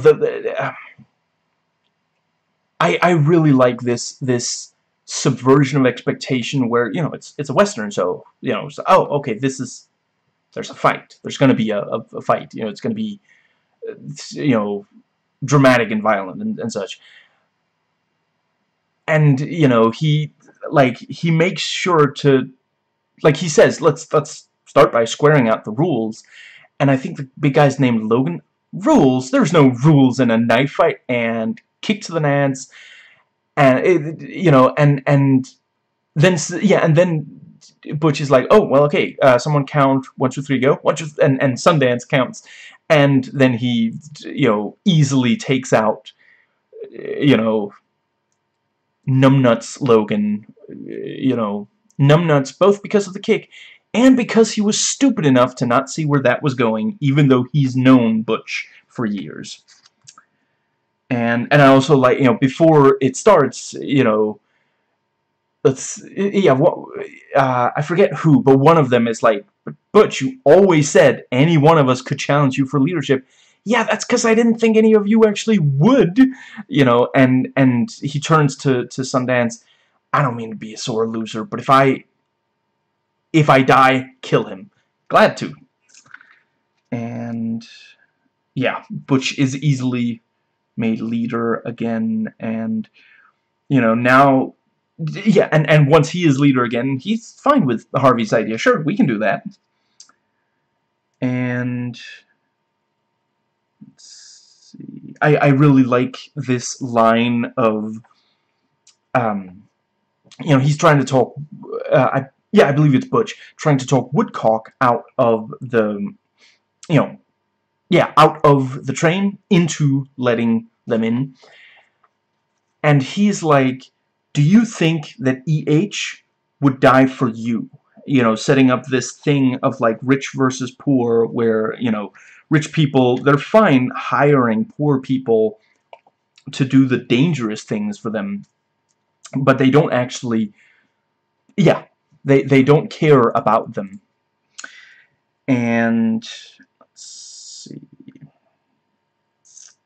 yeah, and this thing of, you know, the marshal is really struggling to get people to fight, and, you know, both the titular duo and the movie itself don't really care about the marshal. You know, he's not being taken seriously by the characters who are, like, so close they can hear what he's saying, and the movie, which keeps cutting away from his speech to you know, more of the shtick, basically. You know, it's not cutting to the titular duo to make sure, oh, you really can't miss this. No, it's just, you know, was the thing, the you know, when they think that they're fine. Oh wait, no, I'm thinking of the later scene with Sweetface. Anyway, yeah, you know, it's once again, I love the shtick, but yeah, it's not cutting away for something that we absolutely have to see. Let's see, and yeah, and the bicycle salesman takes advantage of the what's it called? You know, he's like, well, you already got the crowd here, and they're more interested. Like, we specifically see and hear, they're really not very, you know, first he asks, okay, who here has a gun? And cuts to the crowd, and I don't think a single person raises their hand.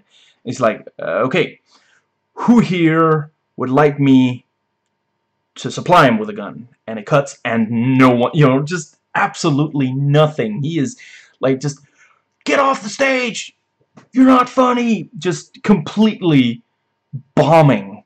And the bicycle salesman is like, well, you already got the crowd, you are getting nothing from these people. And he's like, okay, so look at this thing. And they're like, wow, you know, and he's like standing there saying, the horse is dead. The moment he said that, I was like, oh god, they're gonna like freak out. Well, my horse is dead. But no, you know, it just, maybe that was one of the big laughs that the director cut? Because let's be honest, people at the time were not great on metaphor, you know. Yeah, anyway, and let's see, yeah, so you know, we see that the titular duo and the bicycle salesman, the crowd, they have this kind of anti-serious, consequence-free vibe. You know, they're not used to, like, this idea that they're gonna go hunt down these two, because they know, you know, it's not like it's a rumor. They know Butch Cassidy and the Sundance Kid have been robbing trains for a long time. Everybody knows about them, so he's not like trying to convince them that there's you know, there's secretly an alien out there who's, no, it's just like, we all know them, we all know of them, at least. Not everybody has met them, but everybody's heard of them, at the very least. And don't we see, I forget when in the movie, but there's a point where we see, like, wanted posters. Oh, wait, that's Bolivia. But yeah, you know, and just nothing, none of them are interested. And let's see. Yeah, and after Sundance tells Etta to take off her clothes, it's revealed they are together, not strangers. You know, she's like, I wish you would be here on time, you know, and yeah, I read at least one female viewer thought that the scene was incredibly, like, appealing, so I'm just going to,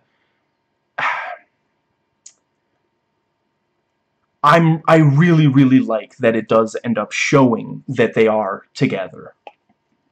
You know, it's basically role play, you know, and that's not a bad thing, you know. So yeah, I think, yeah, I think the movie knows that. I don't think we would keep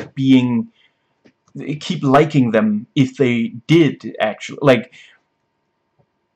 Later, there's Agnes, Cloris Leachman, and she's really, you know, she's talking him up, like, just, if he ever needed a wingman, he should just bring her, you know. Just, she's talking about how amazing he is, how much, you know, she likes him way better than the other guys, so just, you know, yeah, these are not, they don't treat women badly, and that's a really important thing, and that is something that, you know, sadly, back then there was, you know, basically the harshest, you know, they do take the you know, the large, the plus-sized train passenger. They like take her hostage. Other than that, they don't really, their violence is almost always and exclusively directed towards men. You know, there's that part where Sundance says to Etta, if you whine, we'll leave you there. You know, but that's, yeah. And that is, obviously, harsh, but it's not anywhere near as bad as, yeah. personally, I think the raindrops keep falling on my head scene works for the movie. You know, I know some people hate it. I did quite like that. You know, it ends with Butch crashing the bike. That's what happens when you don't pay attention. You know, he's like riding it backwards to show off, and he crashes it. That was, yeah, you know, and the zoom in on the cow. Not a big fan. I thought that was a little too goofy. I thought that was just yeah, you know, I didn't hate that, you know, it goes to a close-up of the cow making, you know, cows don't have the most expressive faces, and then it, you know, cuts to a close-up of Butch, and he, you know, imitates its face, and then, you know, walks up, you know, that part was fine, but a zoom in on that I did not think particularly worked, but, you know, I don't know, maybe it played better in 69. Now, let's see. And yeah, and you know, I like that they're, you know, yeah, in general in the scene they are playing. You know, the Etta throws some hay at Butch. You know, it's not just that she's sitting there and watching him do this. No, they're playing together. You know, he's showing off on the bike, and she throws the hay at him to, you know, see if he'll crash. You know, yeah, it's a mutual thing. And I like that, you know, the second time Butch talks, you know, they stop the train and they hear the voice from inside, and they're like, "Woodcock, is that you?" "Why, yes, Butch, it is." You know, and just, how are you? You know, I'm okay, I guess. Why don't you open the door? You know, let us take a look at you. I really like that the movie makes sure we see he was about to open the door, and then he stops and then he makes sure to say, "Now you wouldn't think I would actually fall for something like that," you know, and just, yeah, he was about to open the door, forgetting that he's just, yeah. And the thing with, you know, he's like, "No, look, I'm still employed by Mr. E.H. What was it, Harrigan or something like that. And, you know, I'm being paid to make sure you don't get through this door." And, you know, the plus-size woman walks out. "I'm not afraid of anything. I'm a grandmother and a female. I've got my rights. Badass." And, you know, later, you know, it's revealed that she's being imitated afterwards. She herself never actually begs. You know, of course, we're meant to laugh at her, but yeah, so that is Jodie Gilbert, R.I.P. And yeah, she did an incredible job. I really, really liked, yeah, you know, if I were to rewrite something, I would have liked for her to, like, maybe chase them away so they're not able to steal from that train, and then the posse comes after them or something, but yeah. I did really appreciate that they have her actually, you know, that's gutsy. Like, they've got guns, and she's like, "I don't care." You know, she said something like, "I fought alcoholism," and just, you know, yeah. Let's see. And yeah, and the other train pulls up, and the horsemen following the titular duo spread. I thought that was a really great reveal. Like, you can tell, okay, the movie just took a turn. This is no longer, they are no longer in complete control. You know, up to this point, they've basically never been, like, even when there's, like, you know, "I know you cheated at cards," or "I'm gonna take a knife, I'm gonna fight you to the death for control over the gang," it's still like, okay, you know, pretty quickly we realize they're not, you know, they're gonna be okay. Say the words.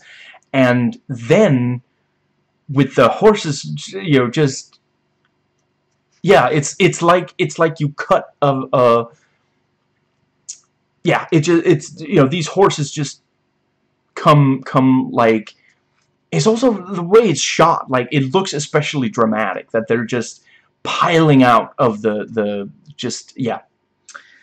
And yeah, they have to make a run for it, and I really like, Butch grabs Sweetface and says, "I know you're a dirty, no-good liar, but who would know from looking at your sweet face, from looking at your face."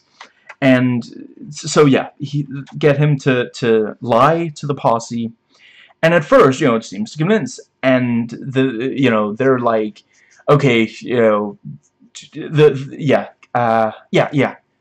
kid Sundance is like, don't worry, I'm leaving, you can have sex without me, and then they realize, oh, the posse came back, and we get a dramatic zoom in on Sweetface as he points directly at, just that was really great. I really loved just, oh wow, that did not go well at all. And it's specifically being shot from their point of view. They're not quite a POV shot, but their vantage point. And just, yeah. Let's see.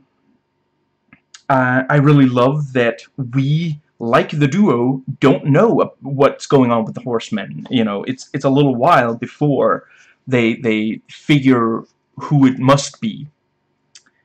Let's see. Yeah, oh right, I'll get some, yeah. So the sheriff insists that they cuff and gag him because it's like, okay, what if someone saw? They would realize that I'm not really trying to catch you. And, he tells them it's over, and he even apologizes. Okay, I'm getting mean in my old age, but, it's over. They keep being told that, things are over. Things are over for the duo. Things are over for a certain age of the Old West. And they keep not accepting that. I think, let's see. Yeah, later there's even the thing with, they get rid of the bike, which was a symbol of the future. And they, they leave it behind. They show it no respect. They don't even resell it. They just, shove it off, and it falls. And the camera specifically shows us it lying there in the water, having been completely rejected by them. They don't want this thing. And yeah, obviously it's not that this is not like the Ring video. There's not a curse on the bike. So that's why they die. But it's metaphorical, in my opinion, that they are rejecting. They refuse to change with the times. And everything that stays the same for long enough eventually dies. And let's see. Yeah, so, Sundance realizes it must be Lord Baltimore after them. I really, really like that we never get a close. It's not even Lord Baltimore. Like, the army is what catches up to them. The Bolivian army, eventually. Because at the end of the day, like, as much as Lord Baltimore is, creates a lot of tension for them before they leave for Bolivia, ultimately, why is Lord Baltimore after them? Because they keep robbing the same places. They're not quite careful enough, and they refuse to settle down. That's even, very close to the end. Etta points out, you could do this, you could do that, and they won't. And yeah, they reach the water, and turns out, Sunday can't swim. Later we find out Butch has never shot anybody before, and yeah, I quite like that element. And yeah, like the critic noted, it seems to suggest they're, they're friends, but they're like mentally still 16. They don't behave as adult friends who've been together for years. Let's see, and the various things with trying to, if I jump into the water, I can't swim, I'll drown. The fall will kill you regardless, this thing. And once they're in the water, even there they get into a fight, and just, yeah. Yeah, It cracks me up every single time they fight.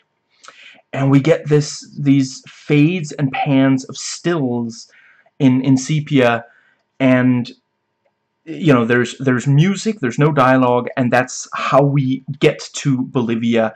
I really like this stylistic choice, you know, and yeah, it goes back to color once they're there, and yeah, I really, you know, so yeah, there's the opening with the silent film in sepia tone. Then we have the fades and pans of stills to get to Bolivia.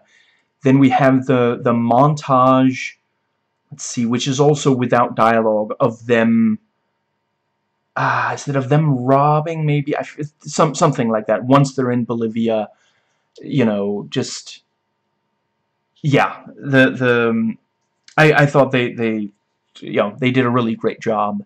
Let's be honest, if they didn't montage us through some of these robberies, it would get ridiculously tedious. Because if we actually stop, I'm not going to, but hypothetically, if one were to sit down and just like write, you know, make a quick make a cross on a piece of paper every single time we see them in a new you know, in a new, not always a new place, but in a new robbery, like there's a lot of that, so they had to make it interesting, you know.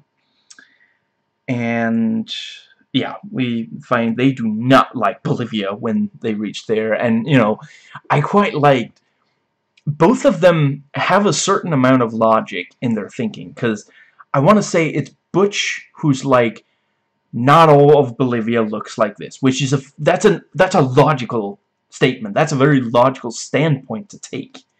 We've been here for a very short amount of time. We've only seen one place. The entire country is not going to look exactly like this.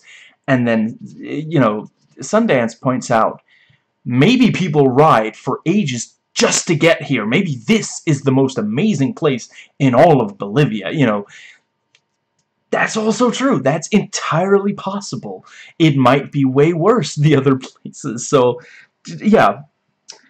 And, you know, they go in, they try to rob their first bank, and they didn't know enough Spanish to rob the bank. So, yeah. And they struggle to learn, and even in bed, and in the robbery itself, I quite liked, you know, again, that's very effective cutting. And actually, yeah, at the time I thought it was especially funny, but thinking back, it was also kind of, like, it was really showing this is a fundamental, like, if they can't communicate with the people they're trying to steal from, you know, it's gonna go wrong. And they really were not prepared. You know, I mean, they could have been practicing Spanish all the way to Bolivia, but apparently they barely had. Like, she taught them a couple of things, and they guess kind of thought they knew. And then when they get in there, they can't get a word out the first time, you know. And yeah, I thought it was quite fun. You know, they're sitting there, they're eating, and you know, Butch is struggling through what he has, and you know, Etta, school teacher, you know, she's like, okay, that was yours, now you say, you know, just very, very, like a good, yeah, like a good teacher, just, you know, she's not like yelling at them when they get things wrong. She's just, okay, that was fine. Now, the next thing is, you know, so just, yeah, that was, and even in bed, I forget which of them, but one of them is lying on top of her, and she's still like, now when you want, you know, yeah, and they actually, they do like a dialogue match cut where she's saying, I don't think it was hands up, but I'm just gonna go, okay, so at the table, hands up, cuts them in bed, hands up, you know, just even then, you know, it's not a particularly romantic situation, and you know, knocking on the wall, are you still awake? Okay, now you say that. Yeah, there you go, and moving on, just, yeah. And and they're chased, but they hide in a tree and shoot. Even Etta, it seems. Certainly, she was revealed to be a good shot in the fade pan sequence, so yeah. And they get to the safe, rob the bank. I quite like, you know, they're like, you know, no, you know, big deal, you know, we would like to deposit something in the safe, you know, and it's completely wordless, but from faces we can tell, you know, that, like, you know, the guy out front is like trying to help them, and then the guy behind like overhears, holy crap, this is a big deal, you know, I gotta treat him right, so he opens the door and big smile, you know, come on in, we get, yeah, oh, you know, so grateful that you're choosing our bank. Please come in, it's right this way. Okay, so here we have the vault. Let me just unlock and open the gate. Okay, the vault, you know, open, you know, does the things you have to do to open the vault. You know, big smile, open the door, and then he, you know, as he's opening the door, he sees the gun, and he's like, you know, sad trombone noise, to quote the editing room, and just, yeah, so they get everything that's in the vault. That was quite funny. And let's see, yeah, and you know, they try to go straight. They try to guard the gold for this guy from other robbers, and you know, you know, at first he's like, okay, so shoot that, and you know, no, just stand still, and you know, can I move? Okay, and then he, you know, nails it, and he's like, I shoot better when I move. And then, you know, they're trying to spot an ambush, and like, oh, I'm working with morons. No one's gonna ambush us because we don't have a lot of money, you know, and isn't he then immediately proven wrong because that's when they're ambushed, I think. Anyway, and yeah, I guess I'll go ahead and call him colorful too. He's shot, and the duo, you know, are also shot at, and they grab the money and toss it, and then they, you know, go away from there because that, you know, there's no reason to shoot them now. They got the money, you know, and then they come back and struggle to say in Spanish, the money isn't ours. We're paid, you know, we're being paid to take it back, you know, and I didn't understand every single word, but I'm almost certain that one of the Bolivians said in Spanish, we know the money isn't yours, it's ours, and then big laugh, and the entire gang really laughs. So that's pretty funny, you gotta admit. That, you know, it's almost too bad that they didn't understand Spanish better, because I think they'd appreciate that joke.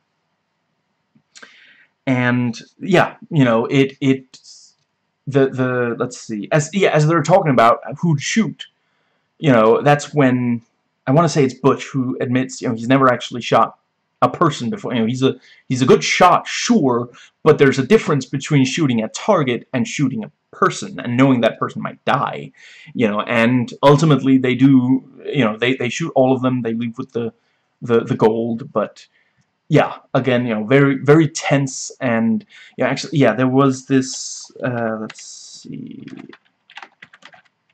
now I can quote the critic. Yeah, if you expect a lot of gunfights, you are mistaken on this one. Of what there is in the movie, they are short and well placed. I really love the shootings in this movie. They're always so exciting, and you know, yeah, some of the time they were exciting, some of the time they were funny, but they always get a reaction. I was never like, oh, good, more gunfire. You know, I've watched movies where it's like, can we just stop with the guns already? It's no longer fun to watch. And you have to work really hard to get there, because I do quite like movies with guns. Not guns in real life, but yeah. And yeah, you know, Etta points out we could do farming, maybe start a ranch, and you know, they point out, don't know how to farm. Ranching is a really, really hard work. You have to start when you're young. You can't start at our age, you know. And yeah, you know, she realizes, oh, you're gonna end up dead, and she leaves. And let's see, yeah, but you know, it's too late for them to change. But if they don't change, they die, and that is what the movie ends with. And we have this, you know, it's shown in this really romanticized version, you know, rather than, you know, really underline, you know, basically, like, the way I see it, even in their death, they did not accept that they can't, you know, if you keep doing this same, you know, what is that thing, live by the sword, die by the sword, you know, if you keep doing the same violent, dangerous thing, yeah, you know, and what was it, actually, wait, was it the very first scene they're together? I think when, yeah, when Sundance has been cheating at cards, and he's, you know, he wants to shoot the other guy, and Butch comes in and says, look, every day you wake up, you're a little older, that's just how it is. You can't, you know, you can't shoot your way out of every single situation, something like that. And let's see, yeah, and the horse, I guess the horse brand or something like that is recognized by this kid, and the, you know, let's see, yeah, and the what's it called? Yeah, they're shot at, and at first it's like, well, there can't be that many, and they shoot a couple, and they, you know, yeah, they end up being, what's it called? Like, basically, they're trapped. You know, they're surrounded. And yeah, I gotta say, the climax was really, really exciting. Holy crap, I was on the edge of my seat, and just, yeah. And, you know, yeah, here at the end, they're both wounded, they're still arguing. And, you know, here, yeah, at the very end, some of the Bolivian, I'm guessing army, share with each other that these are the two Yankee bandits, you know. Yeah, I'm not gonna, I would butcher the Spanish, so I'm not gonna, but yeah, they said, they repeat these words, you know, two Yankee bandits, dos Yankee bandidos. That, you know, we heard some of the people they were robbing earlier say, so they've made a name for themselves. This is the ultimate consequence of that. You know, that's, you, yeah, they did get away from Lord Baltimore, and they're far away from America. You know, there's a, yeah, Bolivia, that's, yeah, but they can't stop. They can't help themselves, you know, and just, yeah, I totally see what George Roy Hill meant by tragic. And let's see, yeah, you know, the duo know that they've lost. They're dying, and they're still arguing as they're talking about Australia, you know, and all this. And it's not even just like this, like, there's a basic refusal to say out loud, we've lost. So instead, you know, you say, ah, so that's your idea. No, it's not the big idea. It's the last in a long line of great ideas. You know, they speak English. Yeah, but it's like really hot and sweaty, isn't it? And just, you know, I just don't want to get there and be like, oh, it's so hot and sweaty here. You know, all these things just because they, in my mind, they psychologically know, but they can't say it out loud. You know, yeah, because even there was that other thing where they were sure that they had a situation handled, and then something goes wrong, and then one of them says, don't you get tired of being right all the time? You know, instead of saying, this is horrible, you know, even their repeated mantra of, who are those guys? There's still this, like, you know, they're not saying those guys are going to be the end of us. They're just, you know,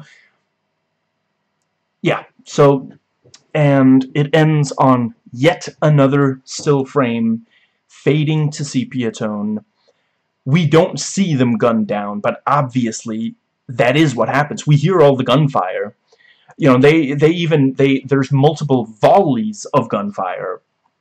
So, yeah, there's no question, you know, or actually, yeah, I suppose it would be completely fair to interpret it as that's the last people heard of them, but maybe one of, you know, maybe they didn't die there, maybe they, you know, yeah, I don't know, maybe they did eventually just accept, we have to accept, you know, we're getting older, and they just you know, I don't know, starved to death, died of, what's it called?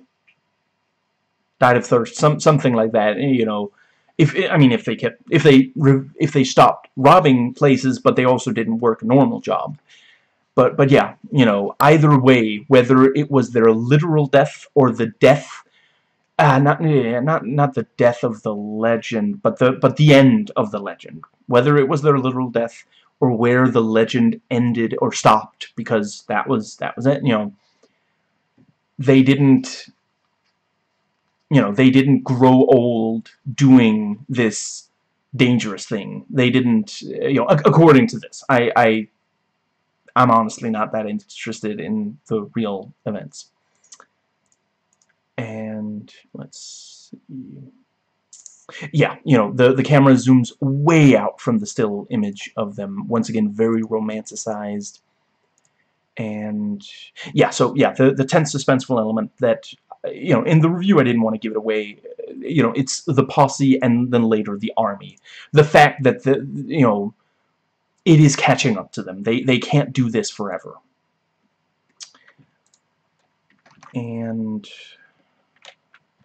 that brings us to the final section, notes taken before watching. So, let's see. Is this a movie with sequels? I think that's right. They did, yeah, 10 years later, there was Butch and Sundance, The Early Days. Ugh, Richard Lester, 5.7 out of 10. So yeah, I'm guessing this was not a particularly... You know what? If you like Richard Lester, you know what? Yeah, I guess I can understand. I just think he was the wrong person to direct Superman. And I am not fond of his Three Musketeers movie. I've read the book. I really don't think it makes a lot of sense to go that goofy and silly with it. That's all. But let's see. Version 1 of the Beatles' Help. Oh yeah, and A Hard Day's Night. Yeah, that he worked really well for. I think he did a good job on those. But yeah, the music video for Help by the Beatles and A Hard Day's Night, the entire movie from 1964. Let's see. Yeah, I liked that when I watched it. And I would probably still like it if I tried watching it again today. But, yeah, anyway. So there is a single sequel which did not lead to any further sequels or... Let's see... As far as I remember... I'm just gonna double check. Yeah, it did not lead to any further... And there's a TV movie in 2004... And 56... Right, there were some spin-offs. Mrs. Sundance Wanted the Sundance Woman. Wow. Yeah, I mean, that is, like, if there is one thing about this movie that I would definitely... I would have liked more of Etta Place. Yeah, that is who it's about. Oh, right, and Catherine Ross actually did play the role in the 76. Yeah, so it was the director, it wasn't the role that she had a problem with. Yeah, I might... only 5.6 out of 10 on IMDb. 6.0 out of 10 on IMDb for Mrs. Sundance, which was a TV movie. Elizabeth Montgomery. Do I know? Oh, R.I.P. Holy crap, only 62. Oh, right. Bewitched. I haven't watched Bewitched, but yeah, that's what she's known for, according to the... Yeah, I knew the name. I don't think I've seen her in anything. She also played Lizzie Borden. Cool. Well, I suppose it's not cool. She was a serial killer, but yeah. Let's see. Yeah, the idea of spin-offs focusing on her, that is kind of appealing. But other than that, I'm not super interested in sequels to this. or I guess even spiritual successors or predecessors for that matter. Yeah, okay, I think this is the kind of thing that, like, I like the idea. I like taking a story and saying this was the end of a certain thing. I don't think you can, like, yeah, I mean, yeah, you'd have to do it with a different movement or a different kind of thing. I don't want more, you know, okay, if you post down in the comments that there's similar westerns that are really, really good, maybe I'll watch, but I'm not super interested in, yeah, like other things like similar to this, the way that Unforgiven is also an unusual western which is doing something different, you know, and that is definitely, like, I also gave that one a 10 out of 10. That is, I do prefer that movie to this one, but that's not to say that this is in any way bad. Now, let's see, yeah, so this is actually, yeah, according to IMDb trivia, this movie was filmed roughly at the same time as Hello, Dolly, also from '69, on the soundstage next door. Director George Royhill believed that the studio would allow him to film the New York City scenes on Dolly's sets, since the two films' daily shooting schedules were totally different. After production started, though, the studio informed him that it wanted to keep the sets for Dolly a secret, and so refused him permission. To work around this, Hill had Robert Redford, Paul Newman, and Catherine Ross simply pose on the sets and took photos of them. He then inserted images of the three stars into a series of 300 actual period photos and spliced the two different sets, real and posed, together to form the New York City montage. So there's some chance that that wasn't originally going to be a montage at all. They were just going to film regular scenes on these specific sets. And yeah, that is, like, I don't know why why the studio couldn't have given him a heads up on that. Hello, Dolly, wasn't that a huge bomb anyway? Or am I thinking of... I feel like I heard that was... let's see... Or wait, that might have been one of the ones that did well. I remember Lindsay Ellis mentioning it when she talked about how the big musical eventually failed. That might have been one of the ones that did well. Anyway, regardless, I feel like the studio could have told him... Or, I don't know, maybe it's on him for not asking. Anyway. So there's this really great quote where Butch says to Sundance, "If he'd just pay me what he's spending to make me stop robbing him, I'd stop robbing him." And then he yells, "You probably inherited every penny you got." Which I do think is a good... Yeah, you know, obviously the first part is basically a joke. You know, you don't pay people to... You're not supposed to pay people so that they stop robbing you. You know, I don't know. Maybe he thinks that he's dealing with American police or something. Anyway, but yeah, you know, the money is from inheritance. So, yeah.